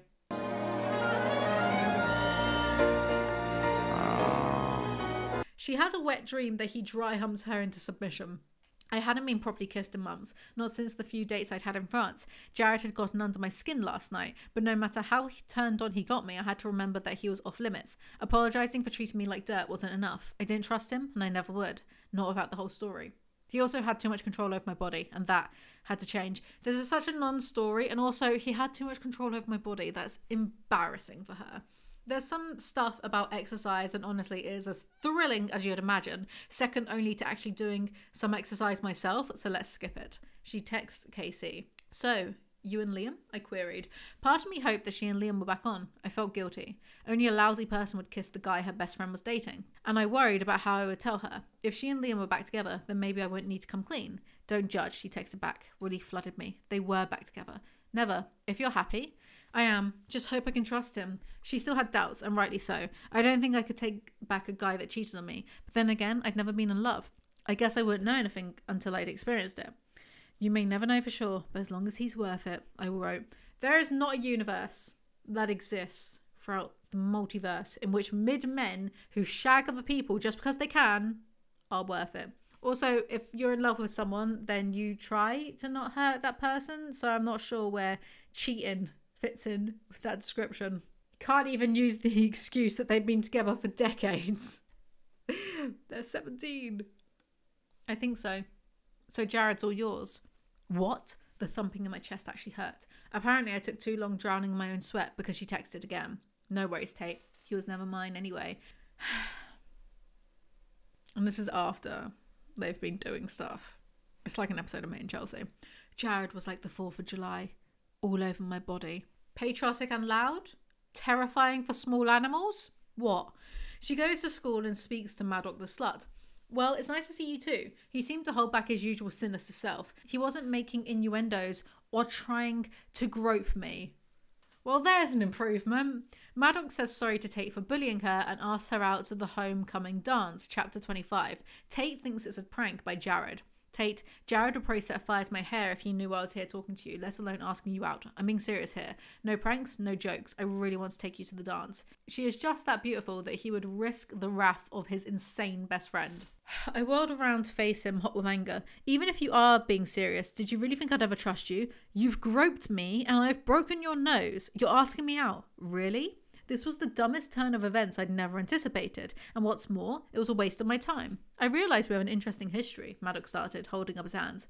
"I wanted to assure you that I'm not asking you out in a romantic way. Jared will have my balls as it is. I've been a jerk, and I want to make amends. If you don't already have a date, I'd love to take you and show you that I can be a good guy." I'm tired. She then considers it just to make Jared jealous and goes to class.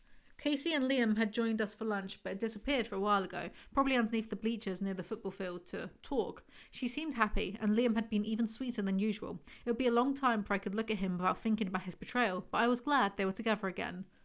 But why? Tatum Brandt. I jumped, instantly embarrassed that the person yelling made me the focus of the entire lunchroom. "Will you please go to the homecoming dance with me?" the idiot's voice asked behind me. Maddox asked her out like this because no man in fiction can ever be normal. "Please, let's make this work. I'm sorry for everything." He was deliberately speaking above the laughter so that everyone knew our business. I said no. "But the baby needs a father," he implored. See. Anyway, this causes her to say yes so he doesn't embarrass her anymore. Chapter 26. And everyone knows that it's just a joke, so it's fine. I was going to homecoming with the one person in the school who made my skin crawl. I was getting attention from a gorgeous star football player that I couldn't care less about, and I was having wet dreams about a potential sociopath who acted like he hated me most of the time. Well, when she puts it all like that, it is quite the predicament she has found herself in. Hi, Tate. Dr. Porter was a middle-aged ex-hippie who often left his long, rust-coloured hair flowing free and drops of coffee dangling from his scraggy beard and moustache. Huh? Anyway, she does some sort of after-school revision in an empty classroom, but Jared magically appears. It's like some type of crossover with the House of Night. He leaned back in the chair with his hands behind his head and one foot propped up on the edge of the table. All teachers are punching the air and screaming right now. Jared insists he's there so they can become friends again. The idea of having Jared for a sleepover, even though he was joking, thrilled me. Damn, I'd love to let him keep me up all night doing things that we sure didn't do as kids. I wanted his hands on me, bringing me close, and his mouth all over. But I wanted him to care too, and I didn't trust him. Oh my god, who cares? You know, maybe too much damage has been done. I know you've apologised, but it's not so easy for me. You're not getting girly on me, are you? He sneered. Yeah, not accepting psychological abuse as girly or something. I forgot your birthday was coming up, he said almost to himself as I took back the papers and stuffed everything in my binder. I wondered if that was true. Our birthdays were a big deal when we were friends, but in recent years he could have forgotten, I guess. I hadn't forgotten his. It was October 2nd. Yesterday. Should I say something? I hadn't done anything for Jared's birthday the past few years, but now the subject was up. I had no idea what to do. Screw it. He would have forgotten mine too.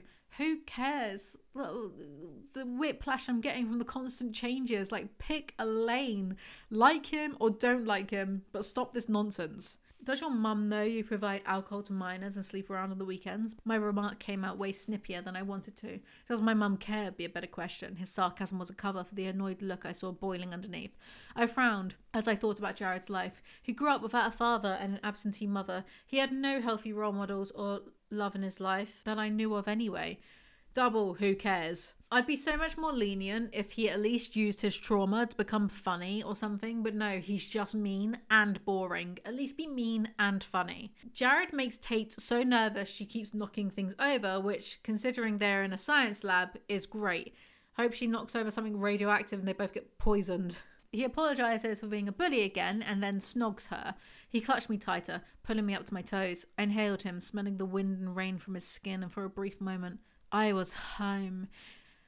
This is everything I needed, everything I wanted. There is a whole universe out there to explore, but stupid sex and love is all the boring people care about. I've wanted you for so long, he whispered. His breath on my lips was like a drug drawing me in. All the times I'd see you next door, it drove me crazy. My toes curled at his words. He wanted me the whole time. I liked knowing that. I like that he desired me. Self-esteem, non-existent. I loved finding out that he never hated me, that he always wanted me. But what was happening between us? Were we getting together? Or was Jared just scratching an itch? Don't, I gasped out and pulled myself back. I didn't want to move. I didn't want to be anywhere else but with him. But I knew why I stopped. He can't win. He can't treat me like shit and then have me. Make your mind up. Releasing his hold and dropping me back to my feet, his expression became indifferent as he backed away. Then I won't, he said coldly. I guess I didn't expect him to argue or pursue me more. Jared wasn't a beggar, but I was thrown off balance by how quickly he could go from blazing hot to bitterly cold. That sounds very normal. He let out a dry laugh. I want us to be friends, he admitted somewhat sincerely. Why now? Why so many questions, he countered. Was he serious? He had some explaining to do. You didn't think it was going to be this easy, did you? Yes, I was hoping we could move forward without looking back. That is some typical male entitlement, innit? He then gives her grief about the Maddox school dance thing. I don't have to explain myself to you. My response was pathetic. Which, totally valid, but clearly the author doesn't think so. It's like Tate lives in the Upside Down, which would actually make this whole story make more sense. Has he been on your mind, Tate? His breath fanned my hair, placing both hands on either side of me, locking me in. Great. Anyway, Tate says again, unless you tell me everything, then no, you can't have me. Then Piper appears. Piper? I barely know her. I looked up to see Piper with her cheerleading skirt pulled down to show off her hip bones and flat stomach. I think I just vomited a little in my mouth. Earlier in this chapter, Tate said her top and jeans leave skin showing, so hypocrite. Listen, The tie scratched at my back in the small sliver of space where my jeans and top failed to cover my skin. See, hypocrite. So, Terence, the idiot girl acted like she didn't know my name. You didn't go and give your homecoming date a black eye, did you? He can barely see. You should really stop beating up on guys or people will start thinking that you're a... Don't know if I could say that word. So, Piper is just stereotypically awful, which is great, but Jared was the one who punched Maddox because he asked Tate out, which is double great. Chapter 27. She calls her dad and eats a Hot Pocket. It's food. Now be quiet, I commanded, comically. That was a real knee slapper, that one. Casey was smart, and even though I liked Liam, I didn't want her to get hurt again. If he cheated once, he might do it again. I'm not sure how cheating multiple times qualifies as cheating once, but maths was never my strong suit. I love him, and I believe he's sorry. Do I trust him? Of course not, and he knows it. That sounds like the basis for a healthy and happy relationship. Casey admits that she never slept with Jared. Grinning and looking at me out of the corner of her eye, she walked to the door and grabbed her jacket off my bed. See you later, hot mama. Sorry, what? The next day, Piper is all, Jared is mine, back off. Keep him. She stuck her hands in the back pockets of her jeans, pushing her D-cup chest further in my face. Why? Huh? Taking in her look, I felt insecure. She was sexy in her skin-tight jeans and red halter-top shirt. My look screamed goody-goody in my tight but not too tight jeans and black peasant blouse. Don't know what that is. Is this some sort of peasant joke that I'm too rich to understand? She was stylishly adorned with silver bracelets and high-heeled sandals. Really? Sandals in October? My wrists were covered in rubber bracelets. I wouldn't change for any guy, but I could see why guys found girls like her attractive. Yeah, except half the school fancies Tate, so... He's yours, I asked calmly, remembering Jared and my two almost free kisses. Does he know that? Her expression faltered, but she quickly recovered. Jared's a bad boy. Who said that? He is what he is, and I can handle that. But if you come after him, you'll have to deal with me. Ew. Then Piper is like, well, I know where he is on weekends. Like, okay, who cares? And Tate decides to break into Jared's bedroom to find it out for herself. I had COVID whilst I was writing this script, and the story made it worse by far. Chapter 28. She waits for Jared to leave before breaking into his room. My bare feet got rug burned. I climbed out the doors and through the tree using my bare feet to clutch the branches. Why? What? Blech. Anyway, she rummages through his stuff to find, who knows. There was a legal document from Jared's grandfather. He'd left Jared a lake house in Wisconsin. A piece of shit from the looks of the pictures too. Okay, rude. She finds a folder, but before she can open it, she hears Jared come home and hides in his room, but then decides to reveal herself because he's just in a towel. He's all, why are you here? So she distracts him by kissing him. He kept kissing me while unbuttoning my jeans. I could feel through his towel that he was ready. Was I? I wanted Jared so much. I just wanted to give in and let it happen.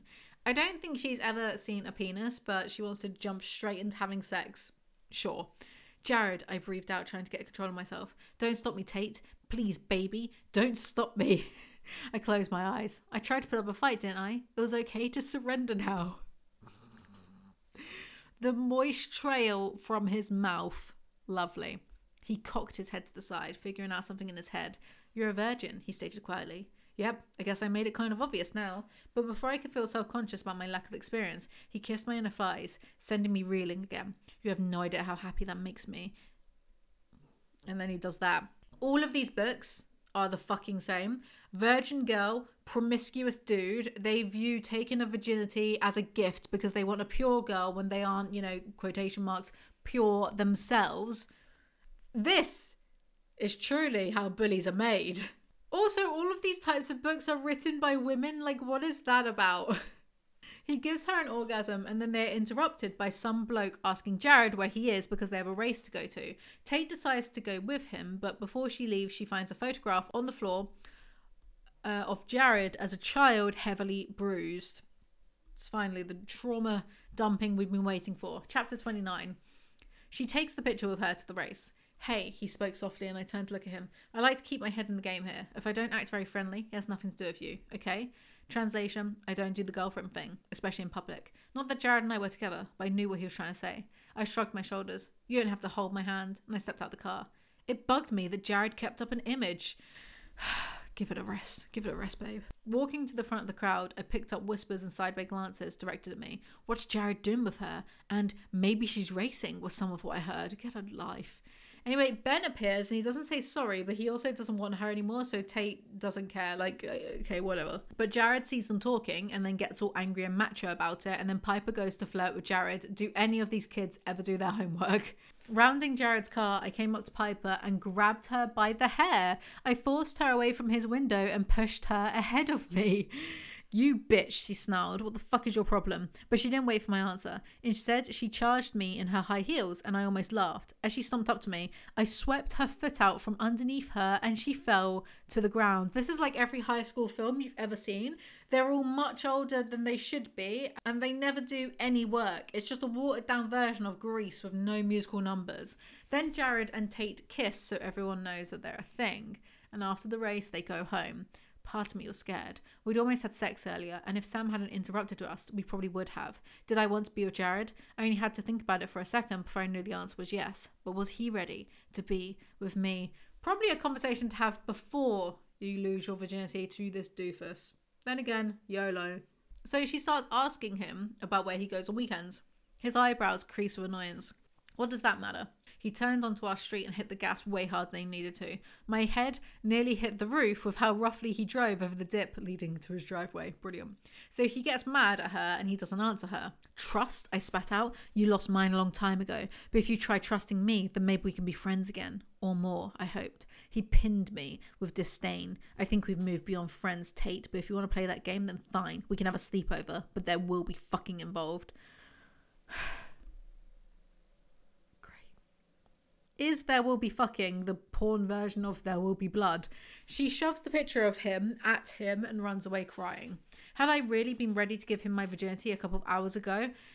Give him my virginity. And yet you never hear boys talk like this about their virginities. Boys lose their virginities, whereas girls give them.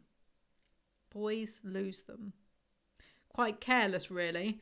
She vows that he doesn't deserve her. It doesn't last long. Chapter 30. This book is so dull, it's making me miss the chaos of House of Night. So I already started the script for book 9. It's Tate's birthday. I love birthdays. It's the only time I let myself eat cake. Casey mumbled for a mouthful of the mint chocolate chip ice cream cake she'd bought me. I can't live like that. My fork dug into the icy sweetness. I'd go nuts counting calories. You don't have to count calories, Tate. Maybe if I started running. Wow, Tate is not like the other girls because she doesn't have to count calories. Shut up.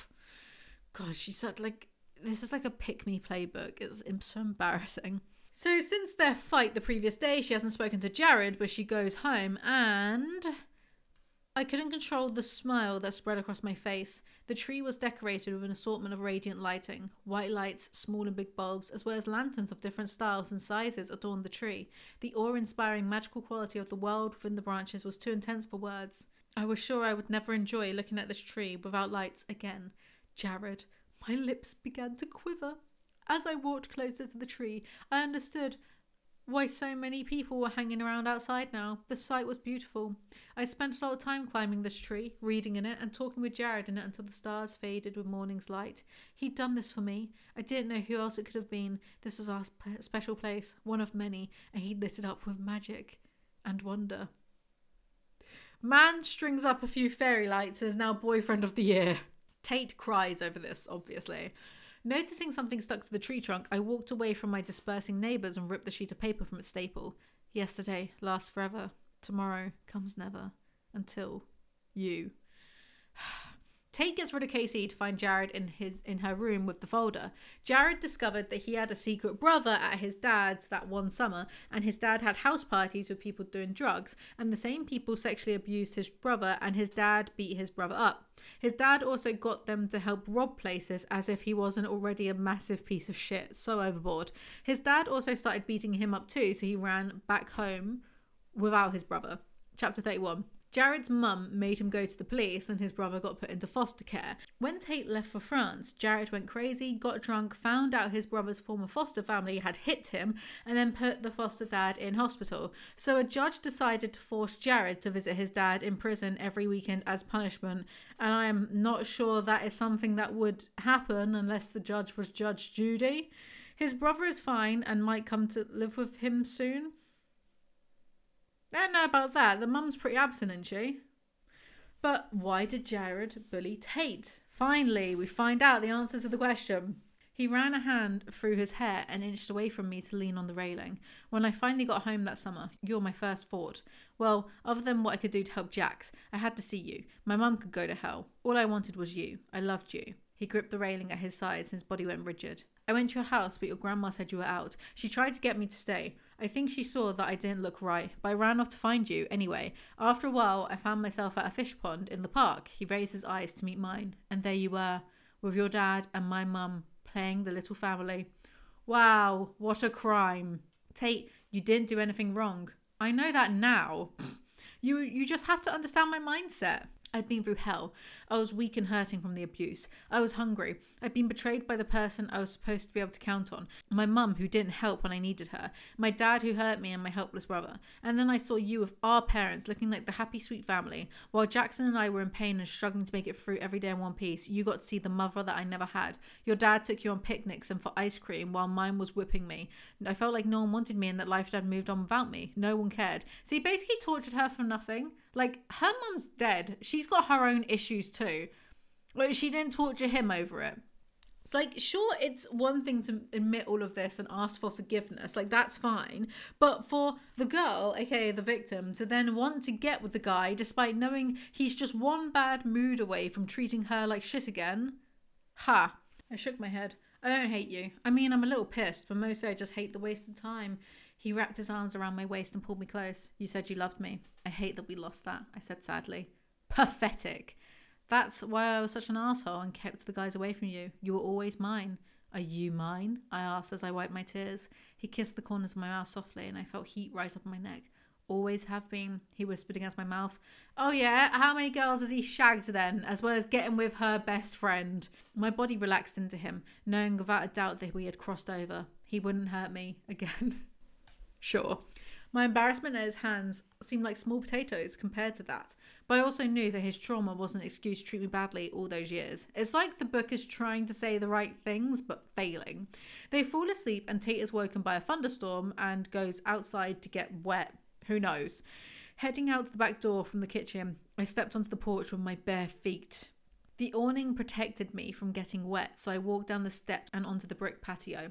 Drops of water fell on my feet, spilling between my toes. Every single author has a foot fetish, and I have no idea why. Jared appears. His teeth were slightly bared as he breathed. Looks stupid. They have sex, it's whatever. He leaned down and kissed my lips after our bodies had calmed down. You were really a virgin? He wasn't asking. Yeah, I replied weakly. I haven't had much of a dating life, you know? Rising up to hover over me, Jared kissed me on the cheeks and forehead. So you're truly mine. And by that same logic, Jared is not truly Tate's. Chapter 32, Why Won't This End? Tate is going to homecoming with both Jared and Maddox for reasons. If he was Jared's best friend, then it was no skin off my nose to give him another chance. Just one more chance. Sure, what's 100 chances already? Who cares? It's not you I'm worried about, my dad grumbled. I narrowed my eyes. But you like Jared, Dad. He's a teenage guy, honey. I trust him, just not with my daughter. Haven't you been away from home for like a year? Whereas Jared had the movie star look, Maddox was pretty, like a model. Too pretty for my taste, but pretty all the same. Yeah, right. I'm sorry for being an asshole all these years. I did have a plan, though. Puzzled, I asked, which was? He smiled to himself. Jared's my best friend. I've known for a while that he cared about you. The first time I came over to his house freshman year, I found a stash of pictures of the two of you. He keeps them in his nightstand. I messed with you more than he asked me to because I wanted him to react. He's never been a particularly happy guy, and I was sick of his brooding. He went ballistic after you left for France, and I figured out that his destructive behaviour had something to do with you. Like he was lost without you or something. So I decided to try and make him jealous when you got back to see what happened. What a load of crap. This bloke groped her. Behave. Chapter 33. They go to the dance and then go to an after party. We arrived at Tori's after party just as most people were getting there, and I stopped as soon as I stepped inside. The memory of the last time I was here over a year ago got my heart racing. Damn it. Jared halted in front of me, probably because I hesitated. My breathing quickened and I clenched his hand. Even in my head, I couldn't piece together why I was reacting this way. I wasn't scared. I knew nothing was going to happen tonight. Love being with a dude who is the reason for my anxious flashbacks. Tate downed some alcohol to deal with her feelings. Hey guys, Casey bounced into the kitchen, pulling Liam behind her. He nodded to Maddock and Jared, clearly not happy with Jared and Casey briefly dating. Liam cheated, but he was acting upset because Casey spent a couple of dates with another guy. Thank you for the needless plot summary. How stupid do you think we are? We can read. There's some soppy crap about Jared's tattoos. I don't care. They go to a private bedroom. Boo, go to a public one. Jared, I whispered and wrapped an arm around his neck, placing my lips to his. I really am a good girl, but tonight I want to be really, really bad. Jared, from what I'd seen, was a one-nighter kind of guy. Yeah, but a girl doing that would be a slut, right? I wanted to be bold, even though my nerves wanted me to run for the hills. I wanted to experience everything with Jared. No hiding, no fear. I was going to ask for everything I wanted and be brave about it. Forever or never. His shirt dropped to the floor, followed by his pants. Be bold. I put my hand on the swollen proof that he wanted me. He jerked and sucked in a breath while I wrapped my hand around him and stroked. That whole be bold spiel was just so she could give him a hand job. Be brave. My turn, I whispered in his ear. Jared's eyes widened when he realised what I meant. And then she pegs him. Lol, joke. She just goes on top. Wow, such bravery. Isis is quaking. Jared put a hand on my breast and used his other hand to guide my hips as he worked him Jared put a hand on my breast and used his other hand to guide my hips as worked him slowly. Oh, for goodness sake. Tell me you like it, Tate. He pushed his hips up and hard against me, sending shudders through my body. Say it. Okay, Christian Grey, calm down. Jared is 18. Why is he acting like he's had more experience than a few pathetic teenage fumbles? Of course, he likes Jared. Who? I was 18. My dad knew me having a sex life was bound to happen sooner or later. 18? In England, we call that being a late bloomer. Post-coitus, Tate asked Jared why Piper knew about his weekends away. Which is perfect pillow talk, I guess. Tate, I didn't tell Piper anything. Her dad is a cop. The cop that arrested me last year for attacking Jax's foster dad. She found out through him. He circled his arms around my waist and held me close. So you just happened to be dating the daughter of the cop that arrested you. I knew it was more than a coincidence without him saying anything. He sought out Piper for some silly revenge. Bagging the cop's daughter was a screw you to her father. What a lovely, lovely boy. He shrugged. Yeah, I'm not proud of that. But would it make you feel better if I actually liked her? I looked away. No, it wouldn't. Which is better, using a woman as a fleshlight or just having feelings for her? Who knows? Chapter 34. Tate is happy, so at least that makes one of us. But then Jared texts her schoolmates a video of her and Jared having sex at the after party. I couldn't stop the tremors rocking through my fingers. I glanced back down to my phone and backed out of the video.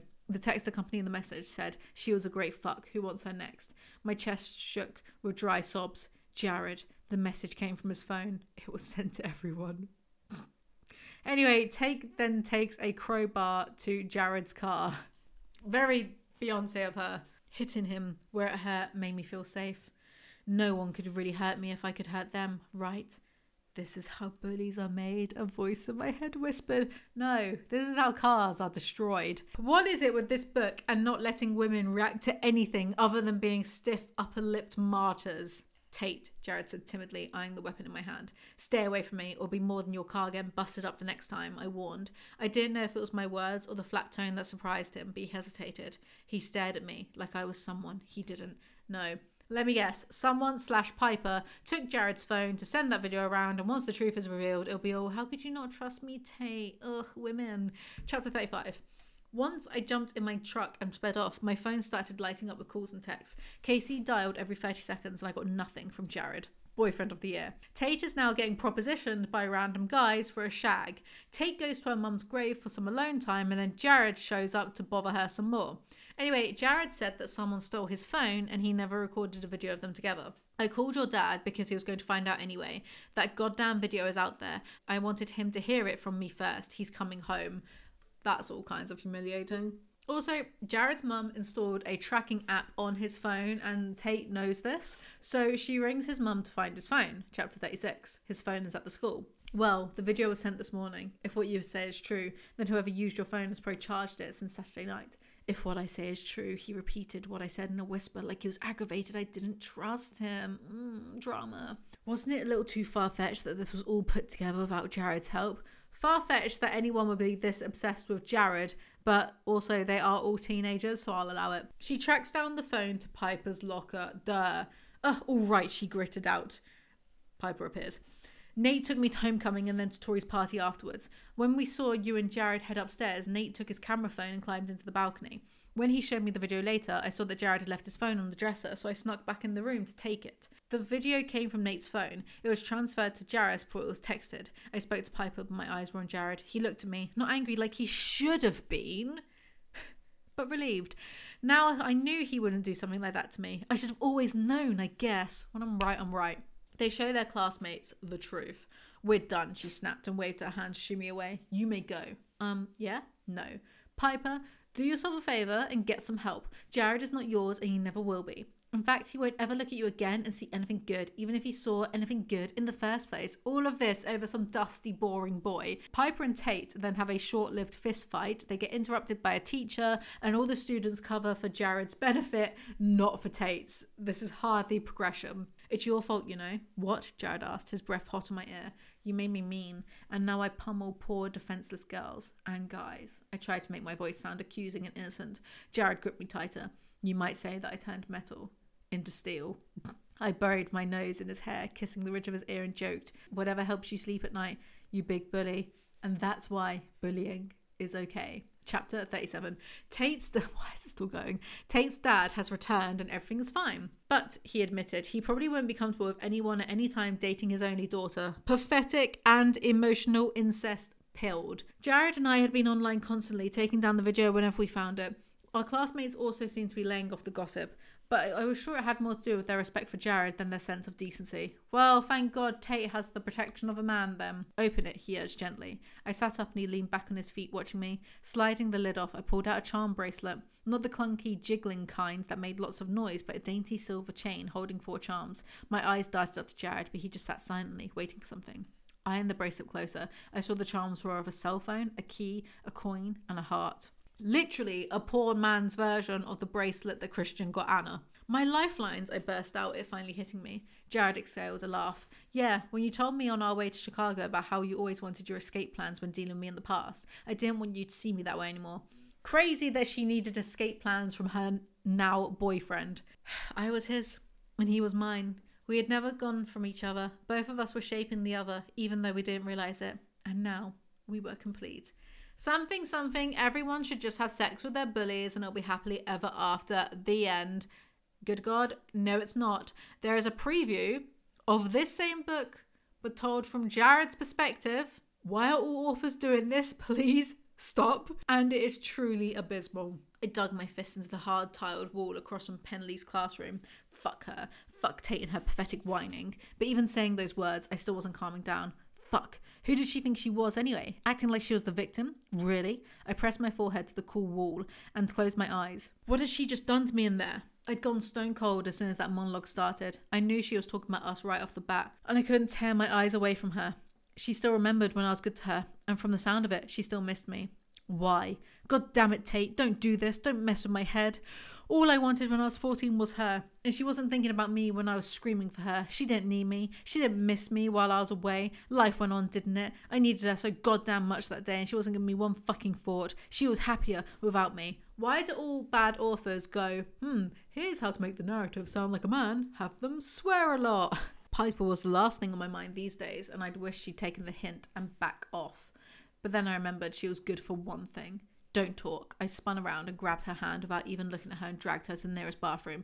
I needed to burn off frustration, and Piper knew the score. She was like water. She assumed the shape of whatever container held her. She didn't challenge me or make demands. She was just there for the taking. Insane that this is the same misogynist so many girls are swooning over. The end. For real. What do you guys think of this? Is it as, like, insanely offensive? It's like a 50 Shades light in a way. You know, and it's not like as crazily offensive as the House of Night series, and boy, that's why we love it, right? It's just like blah. The whole thing's just blah and rubbish. Let me know what you guys think in the comment section below. Thank you so much for watching, for listening. Make sure you like, comment, subscribe. Make new videos whenever I feel like it.